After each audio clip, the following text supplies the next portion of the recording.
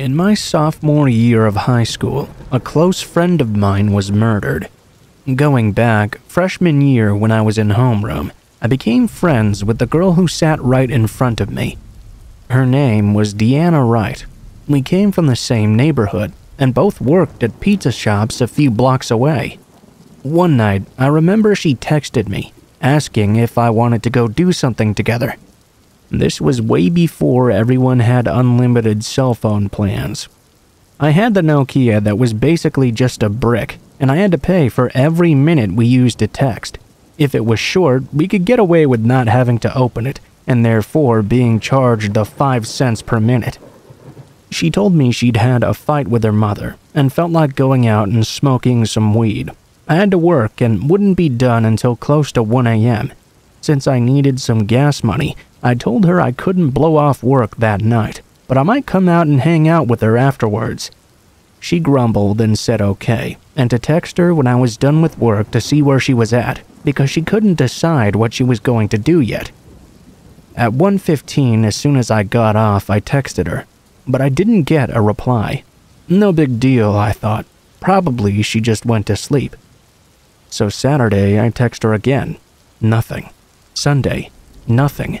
Again, I thought she was probably just grounded. That's why she'd been mad to begin with.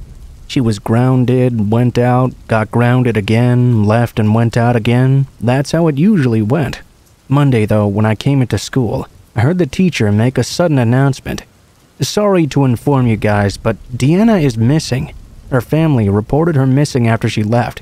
She went out and never came home, so if you know anything, please contact the police. The teacher said all of this in a despondent tone. My stomach dropped instantly. My fingers tingled. I couldn't believe it. Apparently, that night she ended up hanging out with a guy she'd met working at the pizza shop. Everything was going alright at first. She was a beautiful girl, she was a model, so we all know what he was thinking. We're not sure how things exactly went down, but we know she was drugged, raped, and strangled. Then her vile murderer decided to cut her body into small pieces, put her in a steel drum, and light her on fire. Every day I think about that night over and over. Should I have gone with her? Would that really have made any difference? Or would he simply have killed us both? Her father was an FBI agent, so it truly goes to show that if someone is evil and wants to kill you, then nothing, and I mean not a single thing, will be able to get in their way.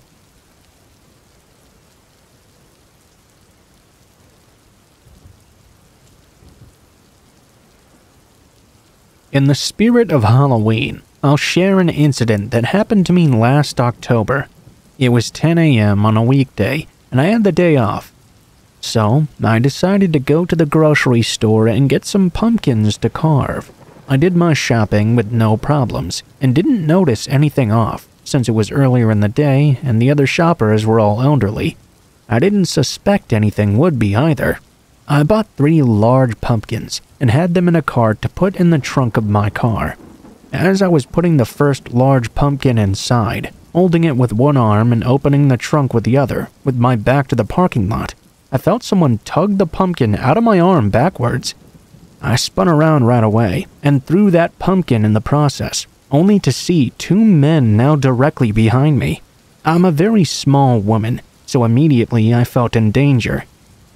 The one man, who I assume must be the one who first grabbed at me, made an attempt to scream something at me in a language I didn't understand. He grabbed me once again.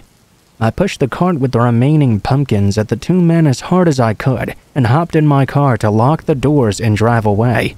As soon as I got in the car going, the 2 men jumped into a white, brand new Dodge Charger with temp plates and sped out of the parking lot right after me.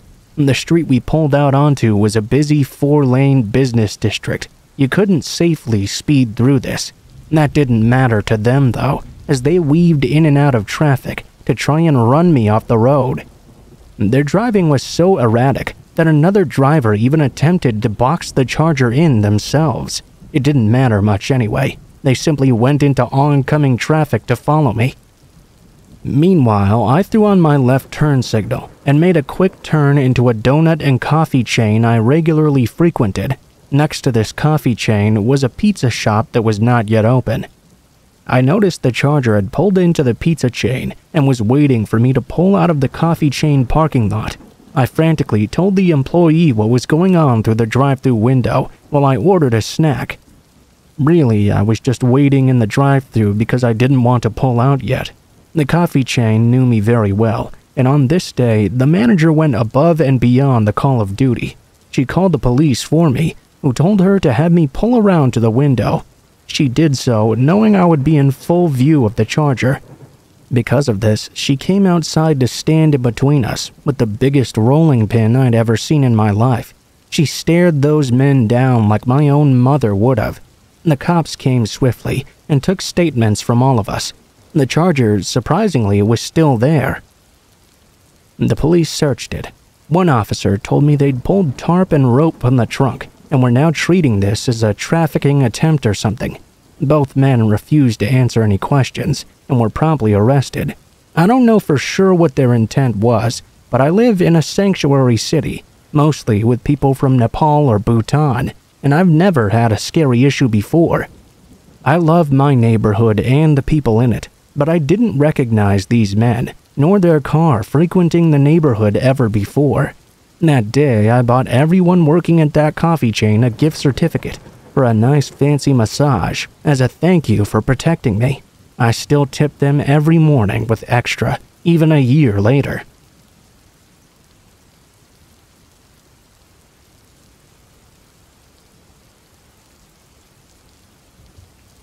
To start with, my parents have always taught me to be very independent. I live 30-ish minutes away from New York City by train, so I was taught not to be afraid of the subway systems. I learned very quickly how to find my own way around New York City and my town in Jersey via public transportation. I always checked in with my parents as well, whether I was going to practice or to a movie with my friends. It didn't really matter. I made sure to always check in, so it was never really a big deal. Anyway, a few weeks prior to the incident I'm about to talk about, the internet in our house was not working.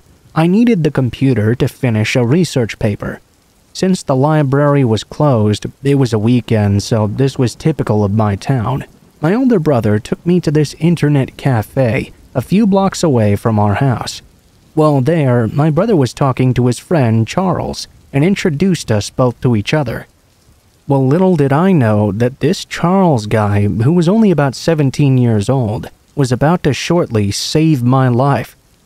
Oh, I almost forgot an important detail. The cafe was on the main street of my town, and there was a bus stop about a block away from it. A few weeks after meeting Charles, my friends invited me to go bowling in the city with them. My parents said it was fine. I was 14, so obviously I still had to ask for permission to go into the city alone. I was well on my way around noon. We bowled, grabbed some pizza, talked about my friend's new puppy, all the typical girl things. Everything was actually going really great. That was until I started making my way back home. At 3 p.m., there were some delays with the subway system. Instead of waiting it out there, I decided to try and take a different subway home. It would drop me off at the Newark Penn Station, and I would be one bus ride away from my home. No problem. Just a little detour. At 3:15 p.m., I got on that subway when I noticed an older man staring at me. It creeped me out, but that was nothing new in New York City. I simply tried my best to ignore him. At 3:50 p.m., though, I arrived at Newark Penn Station, and this man saw me get up to go. He made eye contact with me and smiled, then hurried to catch up behind me.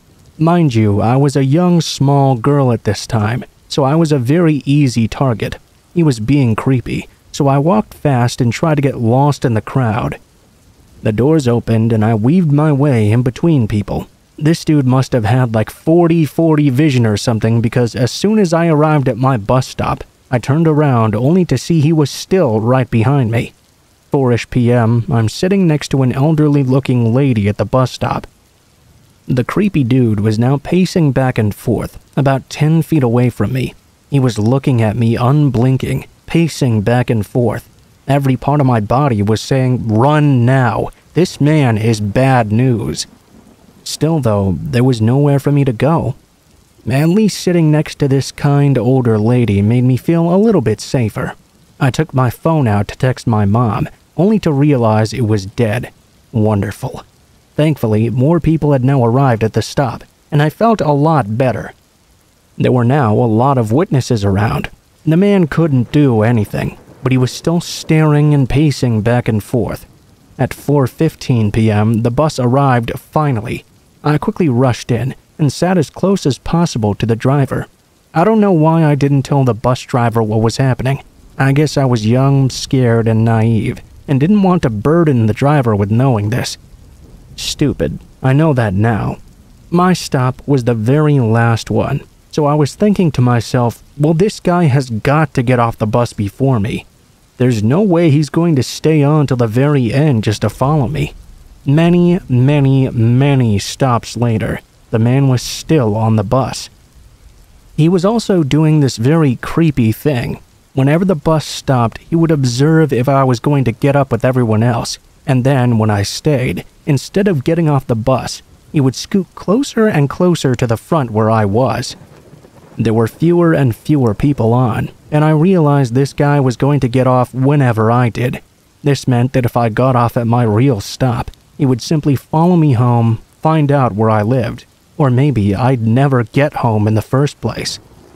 At 5 p.m., there were now only 2 stops separating my house and I.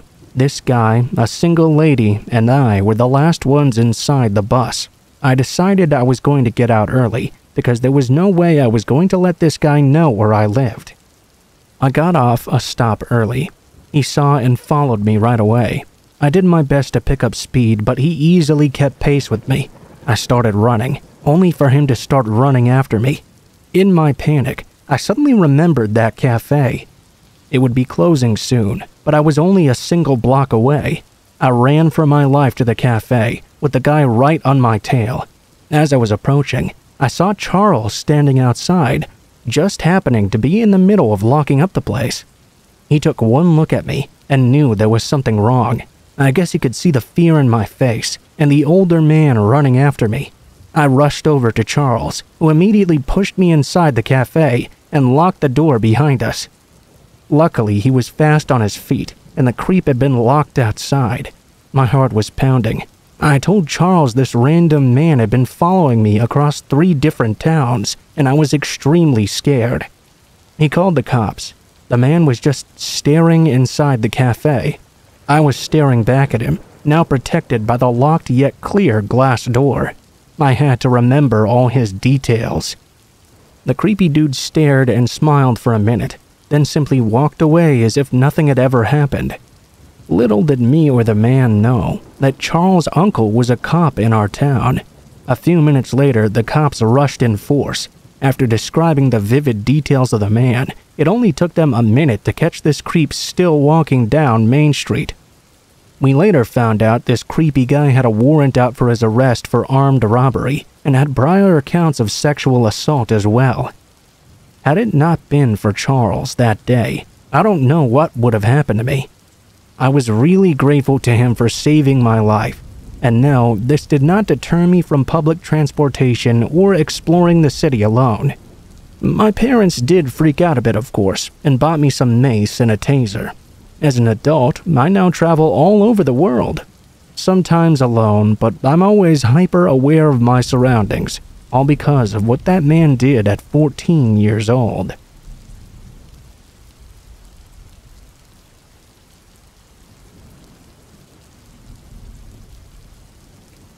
I'm an 18-year-old female living in a small town in Michigan. When this incident took place, I had been working a few hours a week at a small pizzeria. It was in my town, and I had been working there for about a year when my boss decided to go on a vacation. She and her family lived in an apartment below the restaurant, and 2 other apartments were situated above it. In order to get to these apartments, you had to go to the back of the building and down a sketchy set of stairs. There, down a further slope, you would find her door, and stairs leading up to the other apartments above. Beyond that, there was a yard and then some woods. I think it's important to mention that there was absolutely no reason to be behind the restaurant unless you were trying to enter these apartments. Now, I usually worked with my mom because we got stuff done easily together and I hated answering phones. One night though, my mom was feeling ill, so I had to work with another lady. She was very sweet but not exactly super efficient. This meant I was working a lot harder to keep up and getting a bit agitated when she told me we needed some Parmesan. I agreed to go grab it from the store just down the road if she promised not to make me answer the phones for the rest of our shift. There was only about 2 hours left anyway, and those were normally slow hours as well, so I didn't think it would really matter that much. As I was getting into my SUV, I saw a man pull into the small parking lot in a beat-up car and park near the back. He was lanky and wearing oil-stained shop clothes, which was and still is totally normal around here. He got out and retrieved a bag from his trunk, then started to head down those back stairs. I knew for sure this guy was not a renter because I'd never seen him before, and the renters frequently ordered pizza. I guessed it was possible he was a friend of one of the renters, but something about this did not seem right. It was around 9:30 at night, and one of the renters was a single mom. The others were two brothers with mental health issues, and they were pretty antisocial to anyone they didn't know. I was getting bad vibes from this man. I grabbed my knife from the center console and tucked it into my sleeve. And call me paranoid, but there'd been a lot of car fires and break-ins around that time, so I was nervous to go anywhere unarmed. It might have been a stupid thing to do, but I genuinely considered my boss and the people that worked there my friends, and I didn't want this guy to hurt any of the renters or steal from any of the apartments either. I decided to sneak up and see what he was doing, just in case he was a man with ill intention. I got out of my car and walked quietly over. There were motion-activated lights, so I could easily see what the man was doing. He was fiddling with this old keyring and seemed to be trying to get into my boss's apartment. "Hey, what are you doing?" I asked loudly so my coworker could hopefully hear me through the open back door. The man was clearly startled. He smiled and told me he worked for my boss's husband and he was there to feed the dog and let it out. His smile was way too creepy though. It was the kind a liar gives when they're trying really hard to convince you. My boss did have a dog, and her husband did own a fabrication shop, so his story seemed to check out on a surface level, but something had me still not convinced. I decided to go get the cheese and check again when I went back. "Okay, well, let me know if you need help with something." I tried to sound as normal as possible, but something was seriously weirding me out here. I hustled at the store and rushed back to work. I'd been gone about 10 minutes, and when I got back, surprisingly, he was already gone. I was still feeling something was off though, and I was feeling bad for the dog who'd been shut in a good portion of the day. I decided to text my boss and let her know what was going on. Fast forward 2 hours, and I was now on my way home. I got to my door when I decided to check Facebook. As I was scrolling downwards, I saw something that made my stomach drop instantly. It was a picture of my boss with her dog at the beach from earlier that very day. I called my boss and then the police to file a report. It turned out the man had been fired by my boss's husband earlier that week for making an inappropriate comment about his underage daughter and repeatedly harassing other female staff. This guy had planned some sort of revenge scheme. Luckily, he didn't know their family had left for vacation. His bag was full of tools and knives. During questioning, he told them the only reason he'd left right away was because he thought I'd stayed behind to watch him. Thankfully, he went to jail soon after, and for a couple of other things he'd been wanted for previously. It still creeps me out to this day, and I hate to think what might have happened if their family had really been home.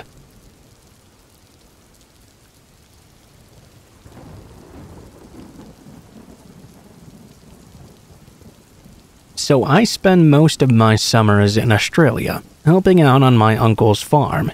In the family, it's just him, my female cousin who's never home because of ballet school, and my male cousin. My brother and I were there last summer when I was 14. I got up in the morning and walked into the kitchen. seeing a dude underneath the computer desk. "Oh, he's just fixing the computer, don't mind him. He'll be done in about an hour or so," my uncle told me. My brother and my cousin had gone surfing, while my uncle was going to pick something up from the store. I was getting weird vibes from this bloke I'd just been left alone with. He kinda vaguely looked like the guy from Smash Mouth, but with a patchier beard and much thinner hair. He kept on tinkering away at the computer, and I silently slinked back down the hall. I wanted some privacy. I opened my female cousin's bedroom door and walked in. I put her music on softly and left after I slammed the door. I then crept down the hall a little more into my cousin's room. I rolled underneath his bed and started messaging back and forth with my boyfriend back home. I let my boyfriend know what was happening. I was still weirded out because I'm inherently suspicious of any man or woman I don't know. We were making jokes to calm me down about him flying down here and beating this random repairman up. That was when I began to hear footsteps echoing down the hall. The bathroom was right next to the computer, and the only thing down here was all of our bedrooms. What could he possibly want here? I heard my female cousin's door open, and him skulking about inside. Since she had a laminate floor, I could hear him walking around. Her bathroom door creaked open. I heard him pull it open and begin searching around, then eventually leave the room. He was definitely looking for something, or for someone. My cousin's door then creaked open, and I heard him step inside the room I was currently hiding in. Thankfully, my cousin had a lot of shit under his bed, so the man was not able to find me.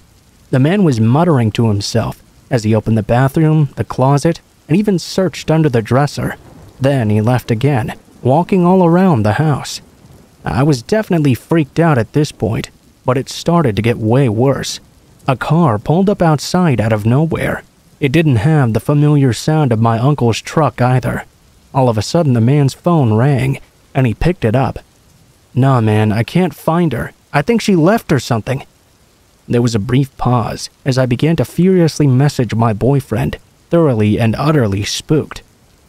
Fine, but they're gonna be back any minute, so you gotta move fast." I couldn't believe this was happening. A bunch of people entered the house. I couldn't tell how many footsteps I heard, but I learned later it was 2 different sets. Stupidly, I rolled out from under the bed so I could grab the phone on my cousin's nightstand. I couldn't use mine because it was a Canadian phone, and fuck roaming charges, you know? I was about to dial 911 when I had that sudden realization. Oh fuck, man, I'm in a different country. What's the number for the police? Basically, I'm holding this pizza-shaped phone, thinking, oh shit, when 3 men walk into the room. "More repair guys?" I asked them, trying very hard to play dumb. At this moment, my boyfriend was messaging me like mad because I just sent him a text, about to call 911. I might die, so if I do, delete my internet history for me. I hadn't messaged him back since. I was holding that phone, looking pale and shaky. That obviously is not good, because they knew I knew what they were up to. They filed into the room, and I've never been more glad to hear, "What the fuck are you doing?" My brother rushed in soaking wet, holding a surfboard and looking very menacing. These dudes were all cornered as hell. They started making excuses, and by the time their sorry asses were done trying to explain why they'd trapped a scared-looking teenage girl in a bedroom all alone, my overprotective uncle showed up, holding a bag of milk and some frozen curly fries. He flipped his shit and began beating them with the fries. Long story short, I almost got terrorized by 3 older men. But in the end, thanks to my brother and uncle, they ended up looking like a child with purple and red crayons had gotten bored and drawn all over them.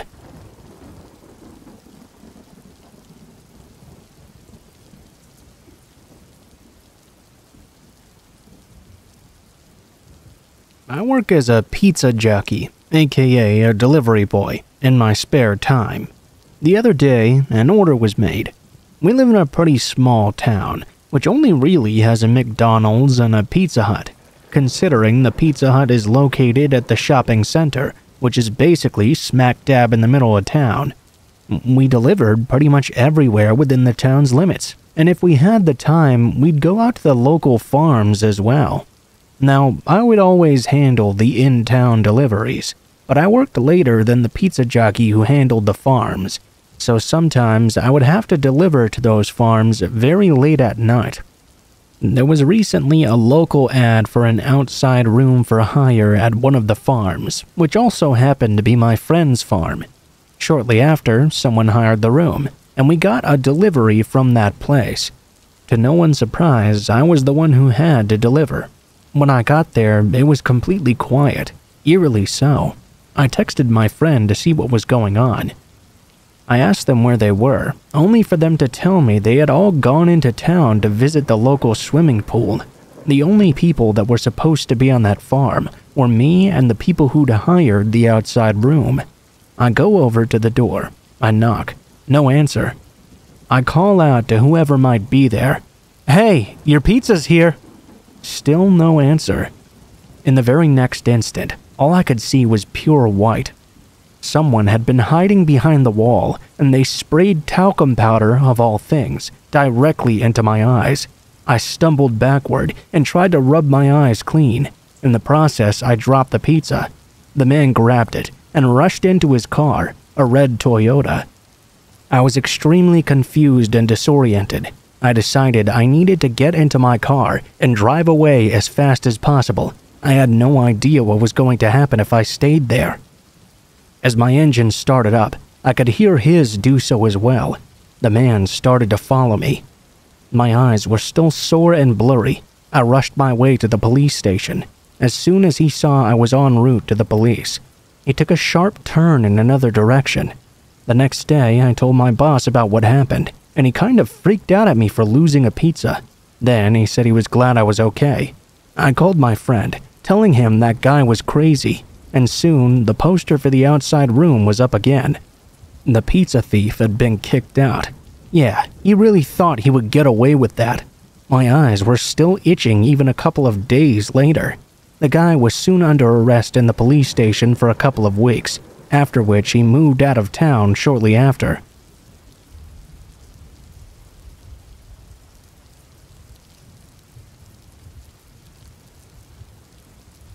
I'll provide a bit of background for everyone.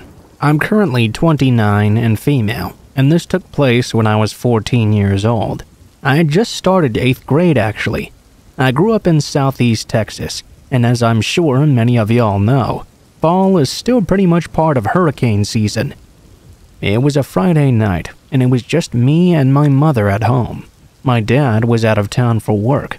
I originally had some plans to go spend the night at a friend's house, but there was a tropical storm coming in, and my mom decided last minute that she would rather have me at home that night. I was pretty damn pissed, of course. Tropical storms weren't normally looked at too seriously. I honestly felt like she was overreacting. Of course, this was my I'm 14 and therefore a grown-up mentality at work here. Still, my mom did feel bad, so we rented a bunch of movies and ordered a pizza, and got a bunch of ice cream for a great night in. My parents' bedroom was on the opposite end of the house from mine. This part is important for later. We lived in a split-level house. The house I grew up in was built in 1950 and was a post-modern style. Think Frank Lloyd Wright. The entire back part of the house was all floor-to-ceiling windows. Think of it as just a huge wall of glass. The entire house was an open floor plan, so the kitchen was the first defined room with walls on the first floor. My bedroom was directly off the kitchen, while my parents' room was at the top of the stairs. She had gone to bed around 10 p.m. I went off to my room to watch 2 movies I had rented just for myself. The storm was really starting to kick into high gear. The wind was picking up, and it was raining sideways. I was in the middle of watching The New Guy, and I still remember looking at my clock. It said 12:53 a.m. I was getting pretty tired, and I could feel my eyes getting heavy. With the weather so bad, I remember thinking that maybe it wasn't so bad that I'd missed the sleepover that night. At some point I must have dozed off though, because the next thing I remember was just hearing this huge crash. It was one of the big windows in either the dining room or living room. Our neighborhood was in a well-wooded area, and I thought that maybe a tree branch had fallen in the storm and broken the window. I left my room and went out to the kitchen. Right as I was approaching the doorway from the kitchen to the dining room, I could see my mom coming down the stairs. At that very same moment, I saw a man standing in our dining room, covered in broken glass and blood. Due to where he was standing, I could not get to my mom. The man seemed to be young, early 20s, soaking wet and with no shoes on. I could see that he'd clearly just run through our window. He was bleeding all over, with glass sticking out of him at all parts, and was standing barefoot in the broken glass as well. It took him a second to register my mother and I. When he did, though, he immediately launched into this explanation of how he was being chased by someone who wanted to kill him, and we needed to call the cops right now. My still fairly innocent 14-year-old brain didn't doubt this at all, but my mom was eyeing him quite suspiciously. We moved into the kitchen. My mom grabbed her purse and my arm to keep me close. I had grabbed a kitchen towel to try and help his bleeding. My mom pulled out her cell phone and started calling our neighborhood patrol. I noticed this, and so on our landline I called 911. We finished both of our calls, and now we were just waiting.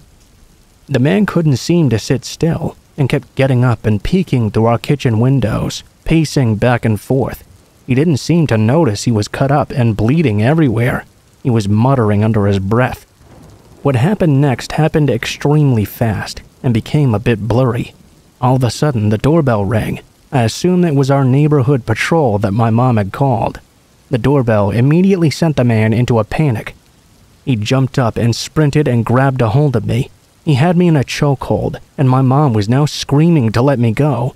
He was looking around frantically, pulling me through the dining room and the living room, back towards our stairs. The doorbell began to ring again. My mom was still following close, begging him to let me go. He now had me at the bottom of the stairs, and my mom had a choice to go to the front door to open it, or to follow him up with me. She ran for the door, just as he pulled me up the last of the stairs. I could hear our alarms start blaring. Normally, we arm it at night, so you would need to type in the code before going out the door. He pulled me into my parents' room. As soon as we got inside, he dropped me and started to freak out.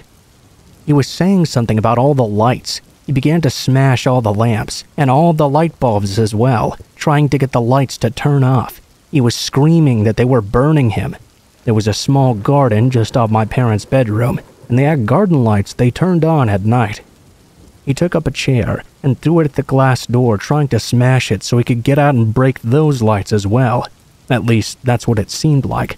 I had crawled into a corner to get away from him at this point. When he completely turned away from me to grab another chair, I made a run for it. I sprinted down the stairs. The cops had made it into the house at this point and were at the bottom of the stairs with their guns drawn. One of them swiftly grabbed my arm and pulled me out of the way once I reached the bottom. They took me outside to an ambulance and my mom. My adrenaline was coming down now. When it hit me what just happened, I started shaking and could feel a pain around my throat from where he'd been holding me in the chokehold. There was a ton of yelling and screaming from inside. About 10 minutes later, the cops came out with the guy in handcuffs. When he saw me, he tried to lunge at me, which was terrifying. I had a bruised windpipe, but otherwise I was relatively okay. I learned later that the guy was 20 years old and a chemistry major at one of the universities in town. Together with some friends who were also chem students, they had made their own PCP. Now, he had never tried PCP before, and he had a bad reaction. He had been driving to get some food when he'd started acting paranoid and upset. At the drive-thru, he insisted they let him out, and as soon as they did, he took off into the night. Apparently, thinking you're being chased is a common hallucination to have when you're on a bad trip of PCP. Light sensitivity is also a common side effect. He wasn't a bad kid. He'd never been in trouble before. He was a good student, pretty much the last person you'd think that would do something like this. Our house just happened to be the only one on our street that was not completely fenced off, and that's how he was able to reach the back and those windows. When I got older, it really hit me just how easy it is to become just like that kid. I had friends who wound up being chemistry majors and also DIY'd some of their own drugs. Thankfully, the night didn't end up worse, because it definitely could have gone in an entirely different direction.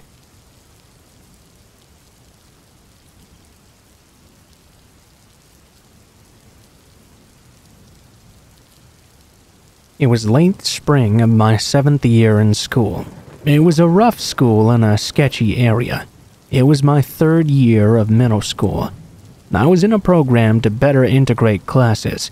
The enrollment for the program was fairly small, even smaller numbers for women, so making female friends in this isolated environment was difficult at best. That's when I met Sabrina.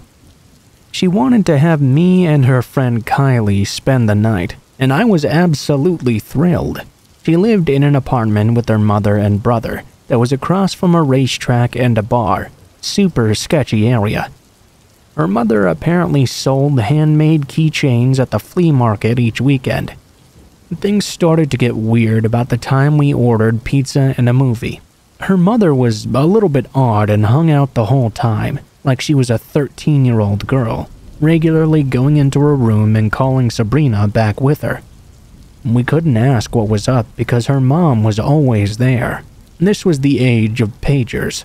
Finally, around 9 p.m., her mom went to bed.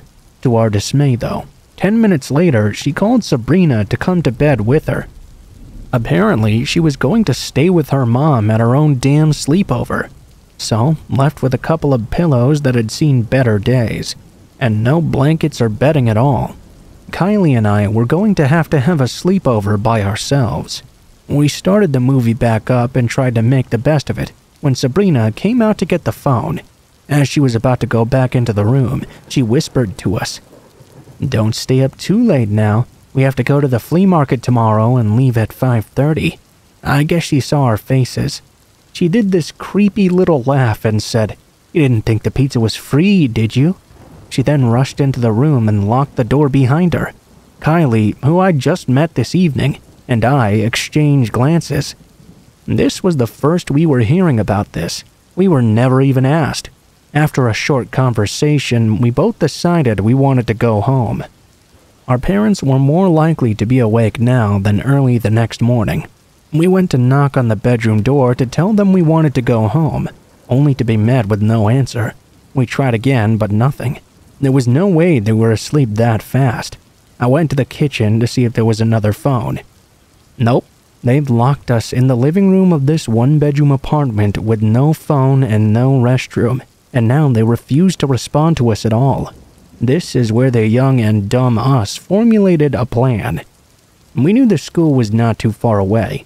Kylie said she lived nearby, so we decided to find a payphone and walk to her house together. I mean, how bad could it be? Biggest mistake of our lives. We tried knocking one last time, only to be met with the same result.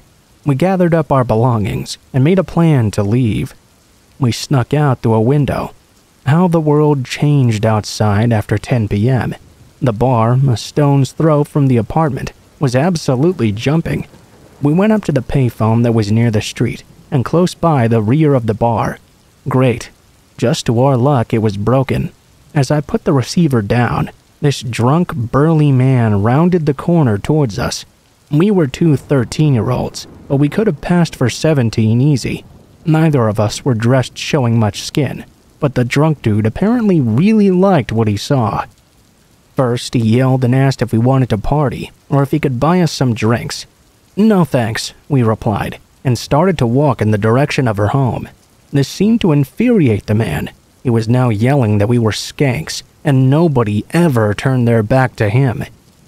We tried to keep moving on, only for him to stumble after us surprisingly quickly. He caught Kylie by the wrist. She was trying to shake him off, but he was much too strong. He started telling us what he was going to do to us. We were terrified because she couldn't break his hold, and he refused to let go. That's when I landed a shot right to his family jewels. We took off running, but that must have sobered him up quite some bit, because he got even angrier in his pursuit. We scanned the area, but there was no place to hide. no place to get help either, and we were now not trusting if we saw someone that might help us. The area had quite a few ladies of the night and other sketchy people. We ran back to loop around the apartment Sabrina lived in, but somehow one of Mr. Drunk's friends had joined his pursuit. We know he was behind us. He was alternating between telling us what he was going to do to us and yelling to his friend, saying there was one for each of them and to not let us get away. Now we were trapped. We booked it, much to my chagrin, up the metal stairs and onto the second floor. We started pounding on doors, but in that area, nobody was going to open their door past dark. Luckily, we found an open door at the very end. We were in the clear, or so we thought. I could hear the clink-clank of one of them coming up. The stairs had no second-floor visibility, luckily. We dashed into the room, only to see it was a laundry room, with no door to lock. We started wedging ourselves between the machines, praying and hoping we would not be found. The man was on the second floor and heading our way. Everything went quiet, except the distant voices and music from the bar. He didn't leave, I think. I didn't hear him going down the stairs, at least. That's when the aroma of alcohol and smoke descended upon the air. He was in the doorway, listening for us. "I know you're in there, girls. There's nowhere for you to go now. If you come out, I'll forgive the bitch that kicked my nuts, and I'll go easy on you both. So come on out." After a moment, he spoke again, and his mood flipped once more. "Okay, you fucking bitches. I'm gonna yank you out by your hair and you get the idea. Rough like I like it." I'd love to say someone overheard all this and intervened, but of course, they did not. After what seemed like an eternity, he stood there for about 20 minutes before we heard him descend the stairs.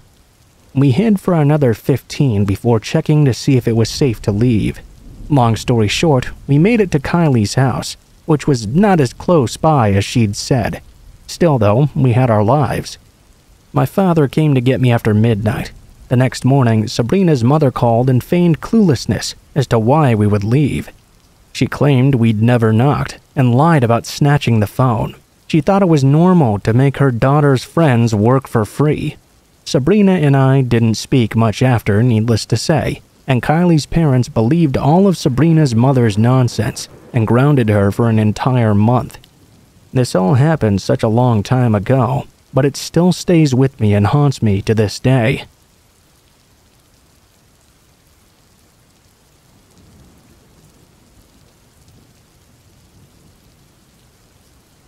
This happened about 6 years ago, but first, a little bit of backstory. Back then, I was in university and lived about 10 hours away from my parents. It was a long drive, and our hometown was super boring, so I only ever visited for Christmas. That year, though, because I was going through a bad breakup, I decided to go home for the summer, wanting to just be lazy and sunbathe in my parents' garden with some trashy novels. Luck had it that my cousin, who lived next door, who was 2 years younger than me and basically like my sister, was also home visiting her mom. My parents had a big dog that looked pretty scary but was a gentle giant, and a surrogate mother to our kittens. Anyway, I was home for a couple of months, and my parents were going on a holiday for about 2 weeks to the other side of the country. I was okay being home alone, although it was a bit weird. At this point, I'd been living in a big city for a few years now, and I wasn't used to everything being so deadly quiet at night. All I could hear was crickets, and maybe sometimes a wild animal on the nearby mountains calling out into the night. It made it quite hard to sleep. I decided to move into my parents' bedroom. At least they had a TV in there, and I could keep it on at night for some background noise. One night, my cousin came to spend the night with me. Her mom was working the night shift, and she didn't want to be home alone. We decided to watch some horror movies and eat a pizza in bed. At some point, I fell asleep, but my cousin Anna could not get to sleep so easily. She was quite jumpy already and easily scared, so of course the movies got her really freaked out. I was deep in sleep when she woke me up super freaked out, saying someone was in the house. My mind was foggy, and I could barely keep my eyes open. I tried to tell her she was being paranoid and she should go back to sleep. She insisted there was someone in the house, and she was shaking and crying now. I started to really worry about her. I sat up and tried to shake myself awake when I began to hear a noise downstairs, as if someone had just closed some drawers in the kitchen. I flinched and put the TV on mute. I got up and slowly locked the bedroom door, then tiptoed back to bed to listen carefully. Now that I was more alert, I could hear the wooden floors creaking as if someone was walking around. At this point, I joined Anna in the freakout. My parents had a sensor light in the hallway. It was placed in the middle of the stairs, so it would go on if someone was walking around both upstairs or downstairs. I heard the click of the light going on, and I could see the light under the bedroom door. I was now 100% sure someone was in the house with us. I grabbed my phone to call the police, but the town was in the middle of fucking nowhere, and I found I had no service. My cousin was bawling. I had to give her a pillow to put over her mouth to muffle the noise. She was holding down on it and even bit it to stop herself from screaming. Whoever was in the house was now climbing up the stairs. My mind was going 100 miles an hour, and I was trying to think of all the possible scenarios. My best hope was that some neighbor had noticed my parents' car being gone for a few days. They know our dog is harmless, and they know my folks are doing quite well for themselves, so maybe they were trying to snatch some jewelry or something. I figured that if we kept quiet, they'd take whatever they wanted and then leave quickly. I told my cousin to quietly get under the bed. I looked out the window and saw nothing on the street. Since my parents' bedroom is next to mine, and mine has a balcony, I figured that if push came to shove, we could climb out the window, reach the balcony, and since it's overlooking the vegetable garden, we could jump and hop into the soft soil and hope we wouldn't break too many bones. As I moved to crawl under the bed as well, the doorknob began to rattle. Someone was trying to get in. I froze, and I swore time stopped in place. My heart was beating like crazy. I looked around, but the only weapon I could see was my mom's crochet needle in a basket by the bed. I grabbed it, figuring I was gonna have to stab this sucker in the eye or something. The doorknob rattled for a few more seconds, then the intruder walked away. I could hear them shuffling through the rest of the rooms on the floor, but they were moving far too quickly to take anything. The worst thoughts crept into my head. My dad is a detective, and he's worked some horrible cases, some involving organized crime. What if someone was there for him? It wouldn't have been the first time our family was threatened. If that was the case, I might very well be dead by morning.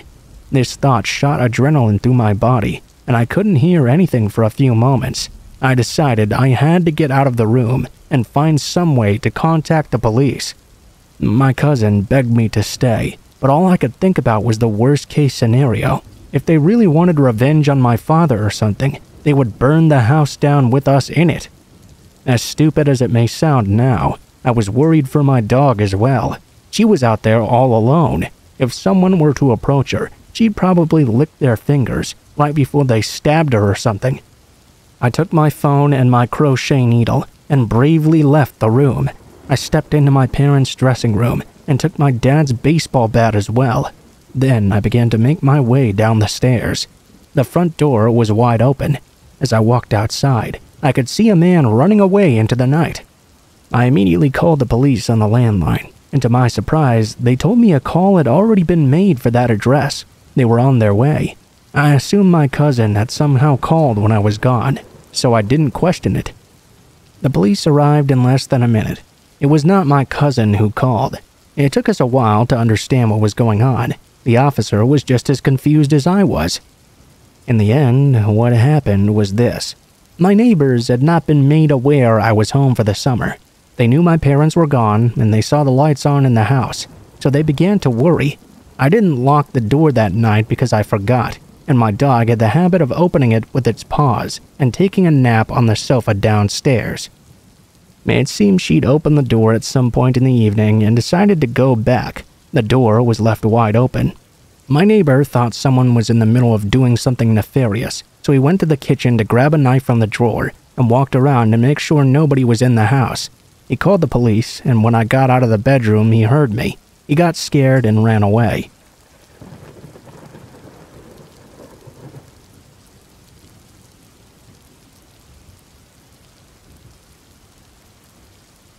Junior year of high school, my parents got a job offer out of state, so I was forced to move all the way across the country.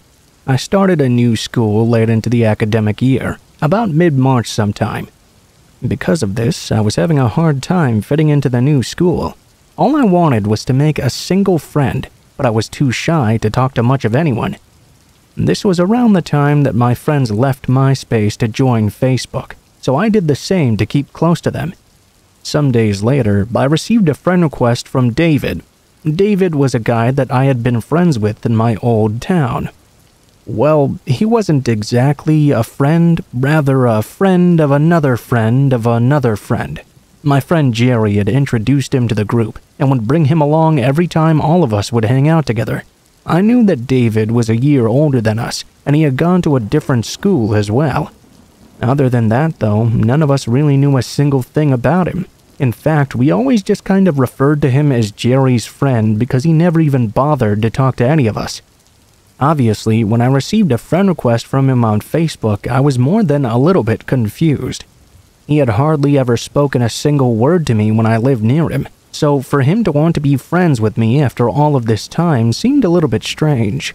I was really lonely though, and desperate for friends, so I didn't really care. Other than not really being sociable, nothing had really ever seemed off about him, at least not at the time.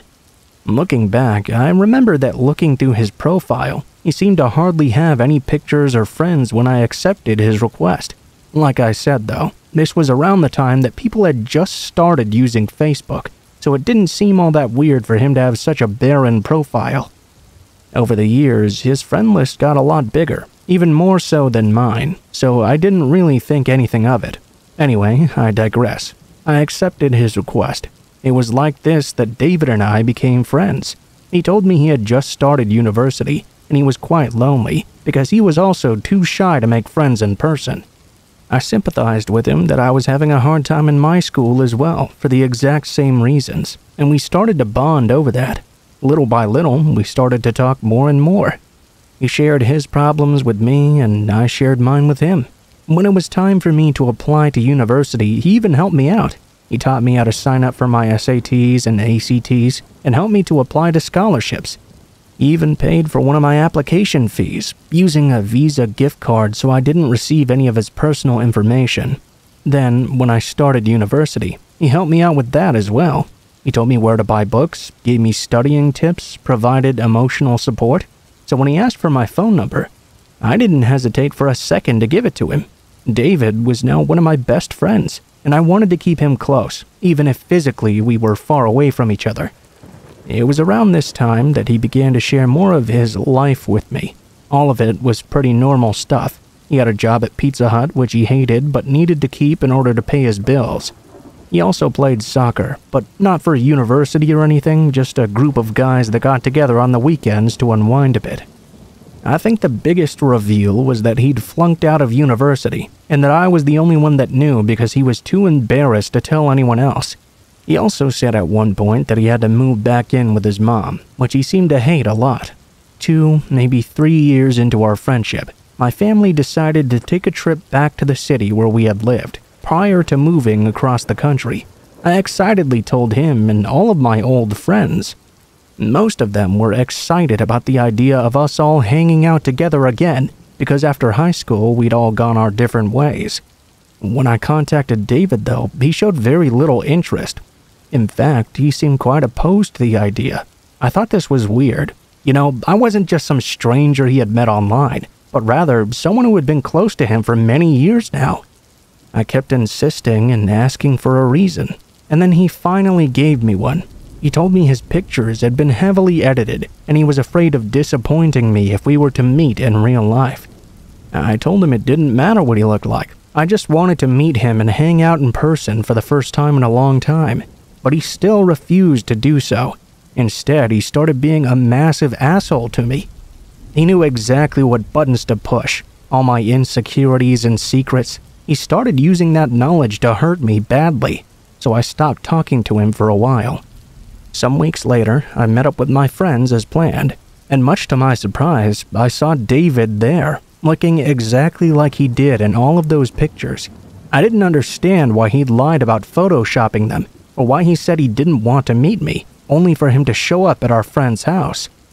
I was so angry at him that I didn't ask any questions. I kept waiting for an apology, but he refused to approach me.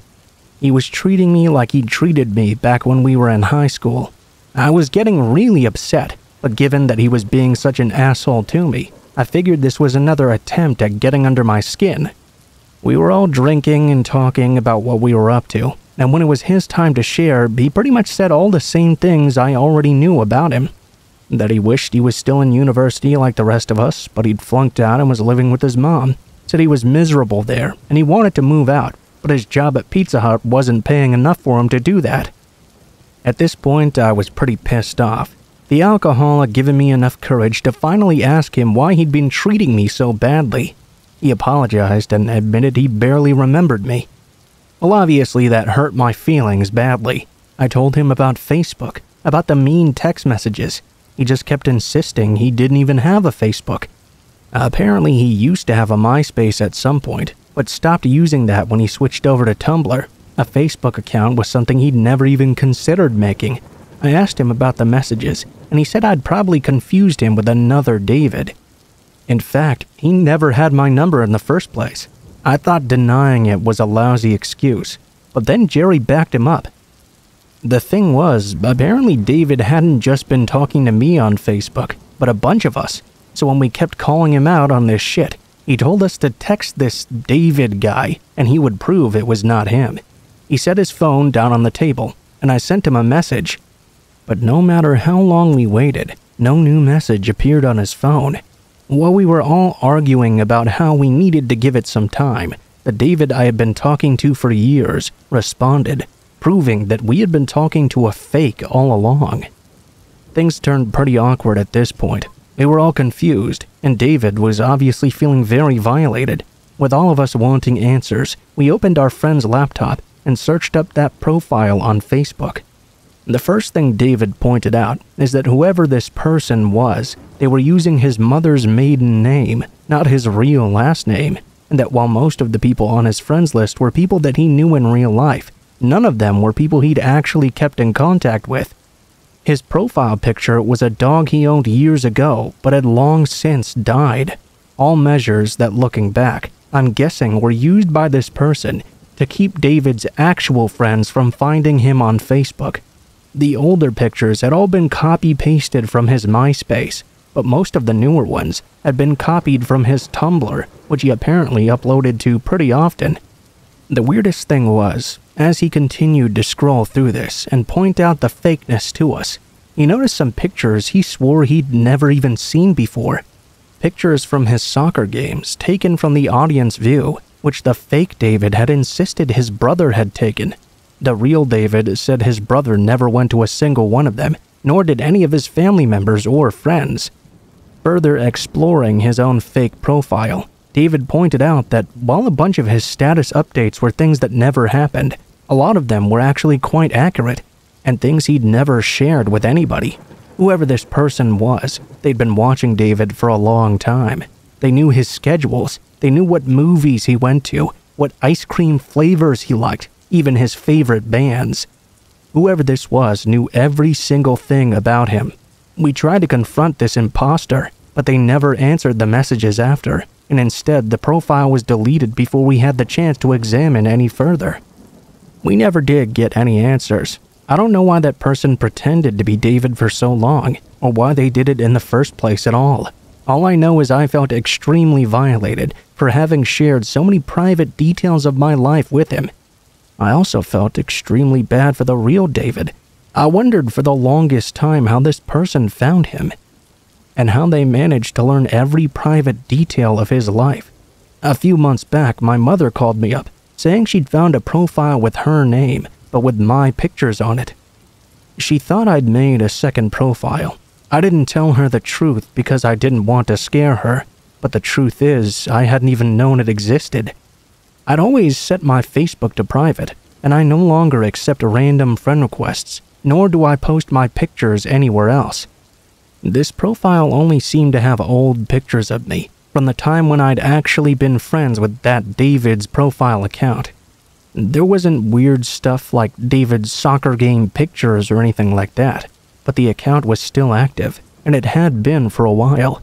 None of the friends were people I actually knew, and the updates were all things that I'd told that fake David I'd been doing in real life.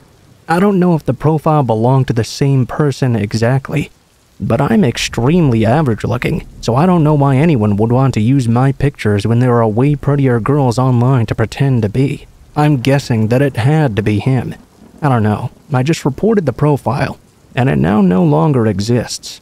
Sometimes I wonder if that person is still pretending to be me, or if they've moved on to pretending to be someone else.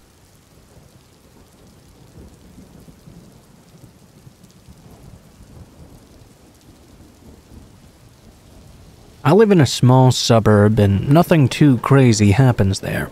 I lived in a small complex that was almost like a gated community, minus the gate.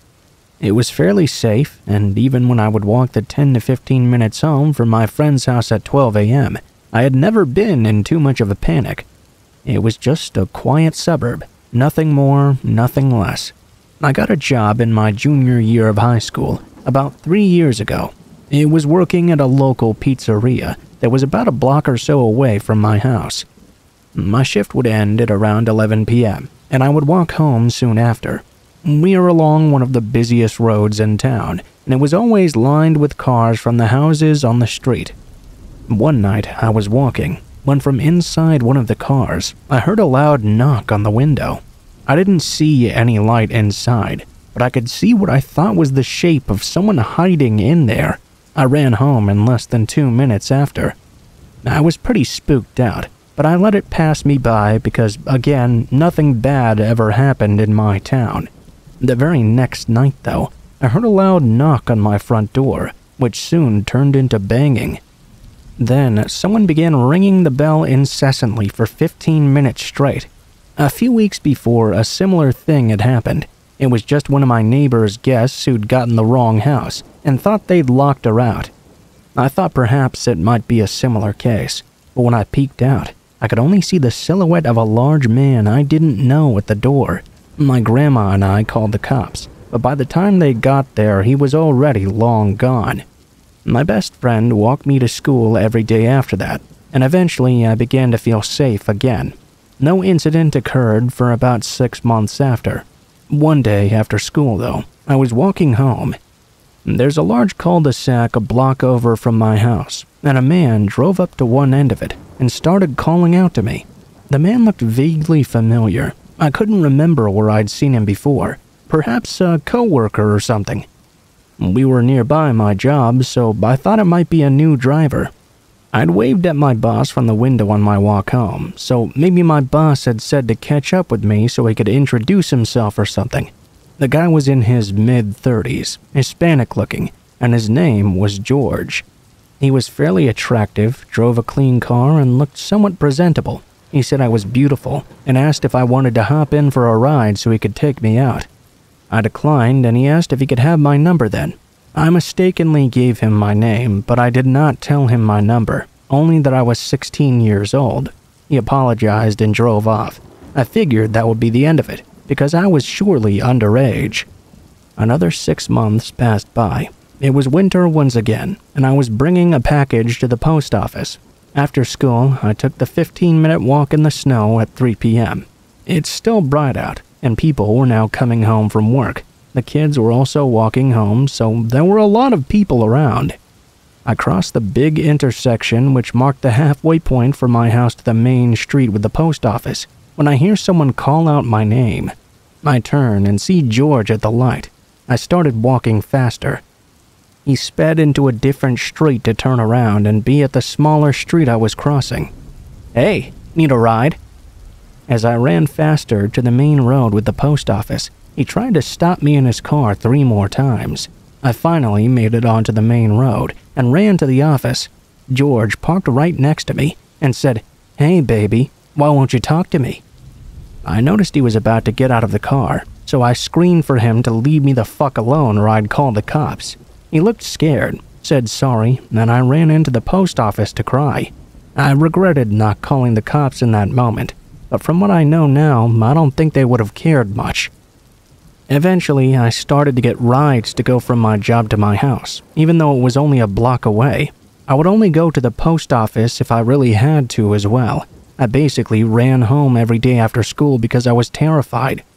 Things started to calm down and I began to forget about him again, until about 5 months ago. My best friend was walking home around 10 p.m., about a 20-minute walk. She'd made this walk before, both alone and with me, and had no issues. As she passed the large intersection that marks the halfway point, she noticed a car. Something felt weird about this, but she tried to brush it off. It sped right past her. She eventually reached the pizzeria, and a car parked next to it rolled down its window and asked if she wanted to hop in for a ride. She said no and walked further to get to her house, which was another 5 minutes away. He kept stopping and yelling for her to get in. By the time she reached her apartment, she looked out the window and saw him still parked outside. It took an hour for him to leave. She texted me this, and I asked about his description. I realized right away it was George. We did call the cops to tell them, giving the best description we could, but they basically just laughed it off. It's just him thinking you're pretty, just don't get in the car. I posted something on Facebook warning everyone about this guy, as a lot of my high school friends lived nearby as well. A girl private messaged me freaking out, saying he'd followed her home multiple times. Another girl messaged me as well, and told me she used to work at the local bar. He would stay outside hiding and waiting for her, until one day he managed to follow her all the way home. Then he started to bang on her door repeatedly, and parked outside her house every night for a couple of weeks. The cops, of course, never did anything, as they said he wasn't breaking in or threatening her. I've since moved, but it feels like he's everywhere somehow. I wonder if he's ever done anything worse. I wonder what it would take for the cops to take him seriously.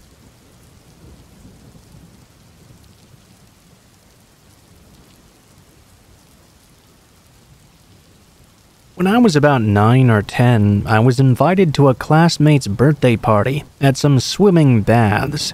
All of us were the same age. It was a small class of about 20 kids or so, and I was pretty sure everyone had been invited. Just to clarify as well, I'm a boy. Anyway, I got kind of separated from everyone else, and now it was just me and this one girl all alone. I wasn't particularly close friends with her or anything, but I did know her, as she was in my class. To describe the location we were in, it was like a tunnel that connected the main wave pool to a lazy river. There wasn't really anyone else around, just me and her in complete silence, when suddenly, out of nowhere, she lunged at me without any warning. She grabbed my head and shoved me underwater. I was a pretty skinny kid, and she was much bigger than me. Also a bit of a tomboy, so she was stronger as well. About 20 seconds went by as she held my head underwater. I furiously tried to free myself, but she would not let go. Fight or flight and mass panic began to take over, and eventually I somehow managed to force my way free. I was coughing and spitting out water as I emerged. I remember just looking at her in complete shock. I think I just began to ask why she did that when she grabbed me again and shoved my head even deeper under the water. It felt like a lifetime before I fought my way free once again. Both times I genuinely thought she was going to drown me. She didn't even try to let me up. I had to fight my way free. I didn't know how to swim at this time, but the water in the lazy river and the tunnel was only about chest high. I began to rapidly backpedal away from her. She was giggling and laughing, as if it was the funniest thing in the world. She had this crazed look in her eye and a grin on her face. I couldn't climb out to escape, as it was a tunnel, so I had to try my best to get out of there. As I was backpedaling, she was following me. I made sure to keep a distance, so she couldn't lunge at me again. She was slowly gaining on me, though. I tried to reason with her. I was so scared of her that I was just babbling nonsense. I tried to distract her by suggesting we go down the water slide together. I think it actually worked somehow. I could see her thinking it over, and she stopped trying to chase me. I managed to exit the tunnel and the water, and she slowly followed me. She seemed to be a bit unsure now. I felt a lot more safe, as I was now out of the water and could see other people around as we headed toward the slides. I kept talking all the way about how fun the slides were, but she didn't really speak at all. She had this strange look on her face the entire time. After we went down the slides, I caught up with my friends and stuck with them the rest of the time. I was extremely shaken up. I never did tell them about it, as it was embarrassing to admit a girl had just tried to drown me twice, and I was worried about getting teased. Anyway, fast forward to adulthood.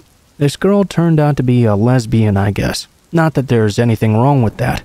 What is wrong, though, is that she got with a partner who had 2 or 3 kids from a previous relationship with a man. Turns out they would torture the kids and eventually killed one of them. She's currently serving life in prison. I told my friends about the swimming pool incident after hearing about her crimes. I'm pretty sure they think I'm just bullshitting them, as none of them took me very seriously. Maybe I was being a bit lighthearted about it, as I joked I was almost victim number 1.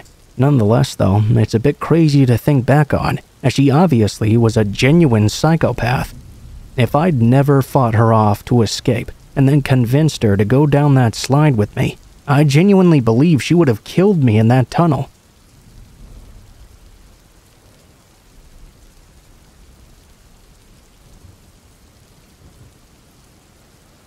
This might be a little bit long, but it still gives me nightmares. I'm a 21-year-old female. I drive from Miami to Daytona Beach near Orlando almost every other week or so. I make sure to fuel up before I start off, but this one unfortunate day, I forgot. I left Daytona around 12 a.m., driving back to Miami. I drive a black Mustang 40th anniversary, and I was literally flooring it back home through I-95. The entire route was pretty much empty, other than a few trucks and small cars here and there. I was jamming to some good music, not paying much attention to what was going on with my fuel tank. At around 2:30 or 2:45 though, the low fuel warning popped up.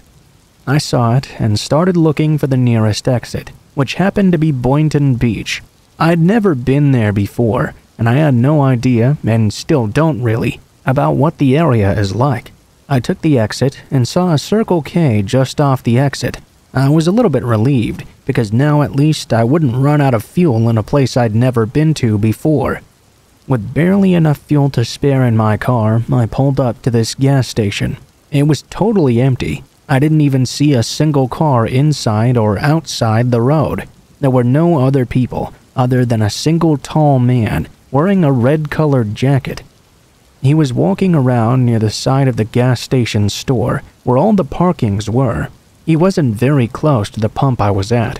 I was a little bit unnerved, but I tried to shake off my fear by telling myself it was nothing. The man at this point was only looking at the ground, but I could see he was kind of walking in the general direction of my car. I was still inside contemplating whether I should get out or stay inside. Usually I would have just gotten out and fueled up, not being scared at all, but something in my gut was telling me to lock the door right now and wait inside until either the man went away or walked past my car.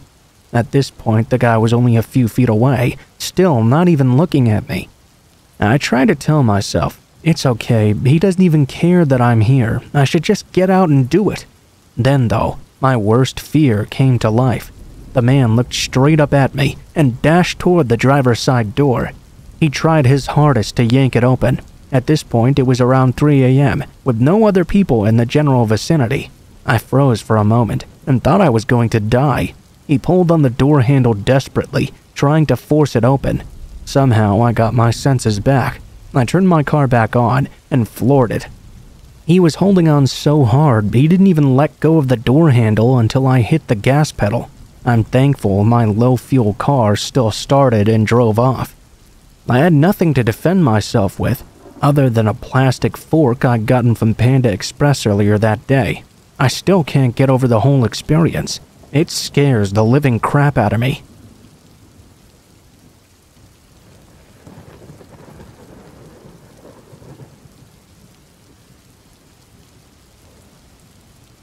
Now this happened a very long time ago. I'm not going to mention when or where though, and I'm submitting this anonymously. I don't want people going back and finding more about it and then lashing out at me or something. I was 13 years old at the time this happened, and my brother was 11. As I mentioned, this was quite a long time ago. I think that nowadays, not a lot of parents would put a 13-year-old in charge of an 11-year-old, but that was not so unusual back then. In fact, I was looking after my little brother all the time, before either of us even hit 10 years old.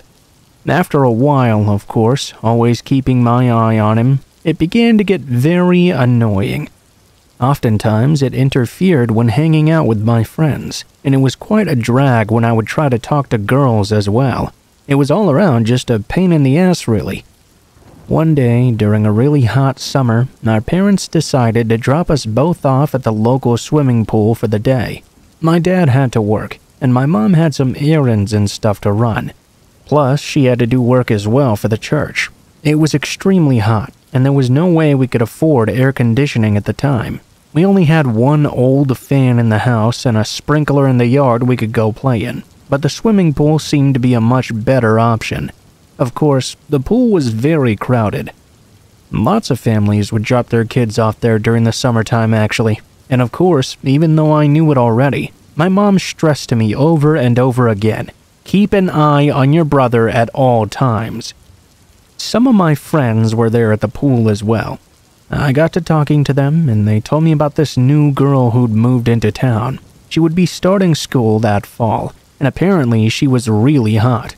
So of course, like any young boy, I wanted to check her out. I knew the lifeguards would be watching my brother in the water anyway, so surely everything would be fine. I went with the guys, and the girl was really cute.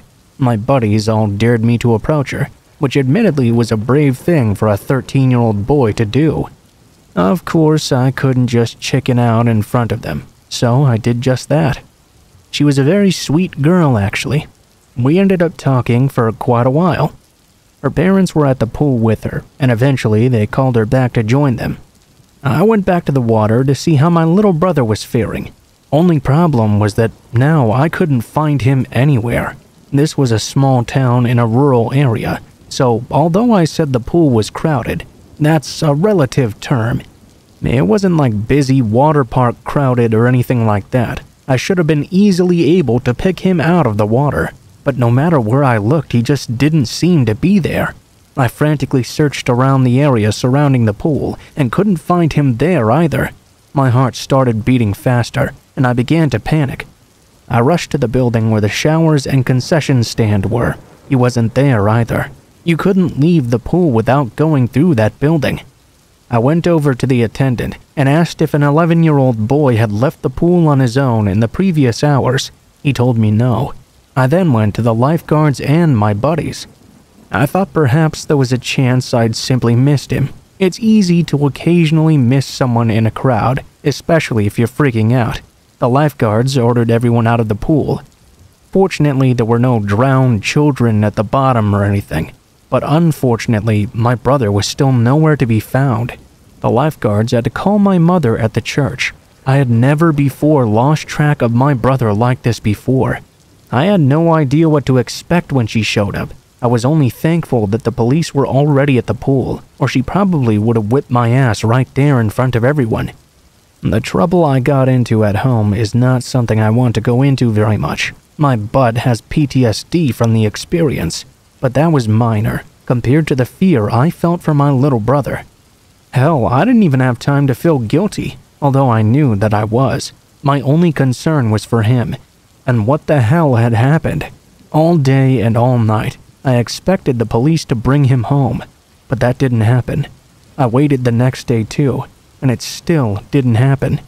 The town organized a search to look for him. I kept expecting to hear from them that they had found him, but that didn't happen either. After about a week of him not being found, I began to fear the worst. I thought to myself that he must be dead. I was terrified every waking moment, expecting to hear the news that his dead body had just been found. Nearly 2 weeks after the initial disappearance, we got a call from the police. They had found my brother, and thankfully he was alive.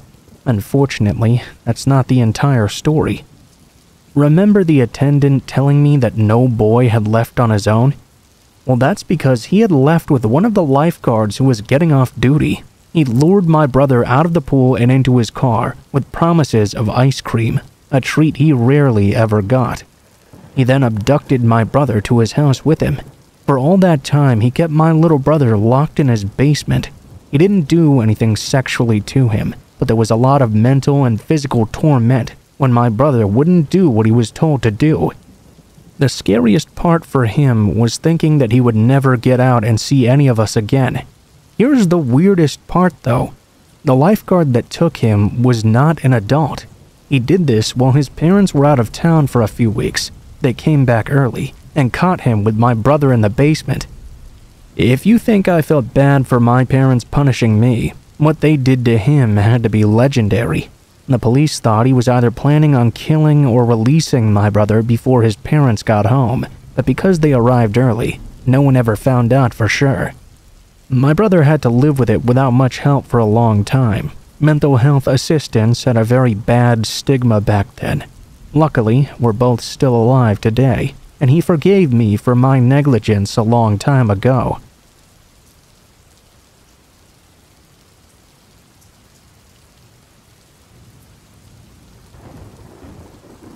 A few weeks ago, I went outside at around 3 a.m. to move the garbage to the curb. The pickup would be coming later that morning, and I often did this chore in the middle of the night.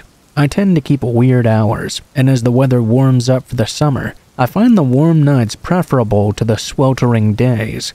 I was not worried about bothering my neighbors too much, since I didn't use noisy bins, and all the houses directly next to me were currently empty.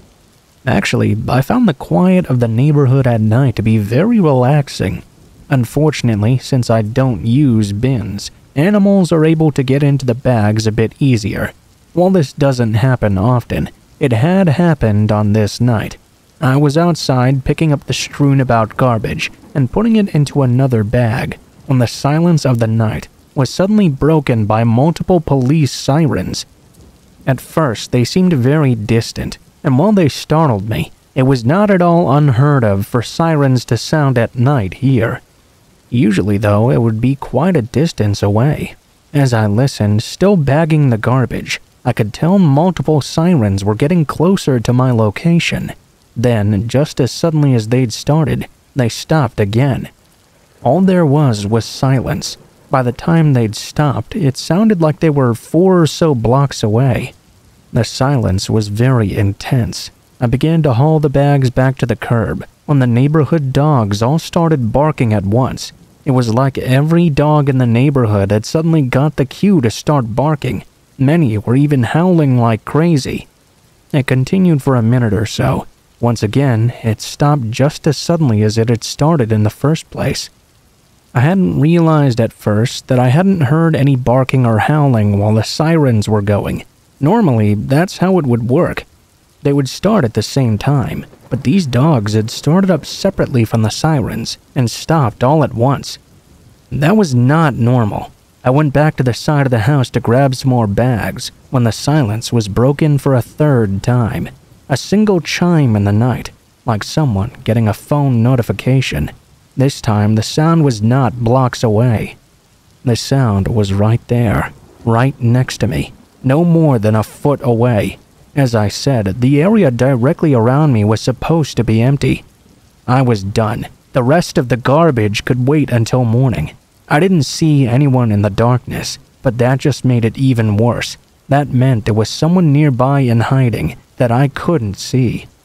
I immediately rushed back into the house and left the garbage for the morning. I don't know how these things were related, if the cops had been chasing someone who was fleeing and that caused the dogs to bark after, or if someone was playing sounds on their phone as they approached my house. Maybe it was all just a coincidence, but I don't think I'll be taking out the garbage at 3 a.m. anymore.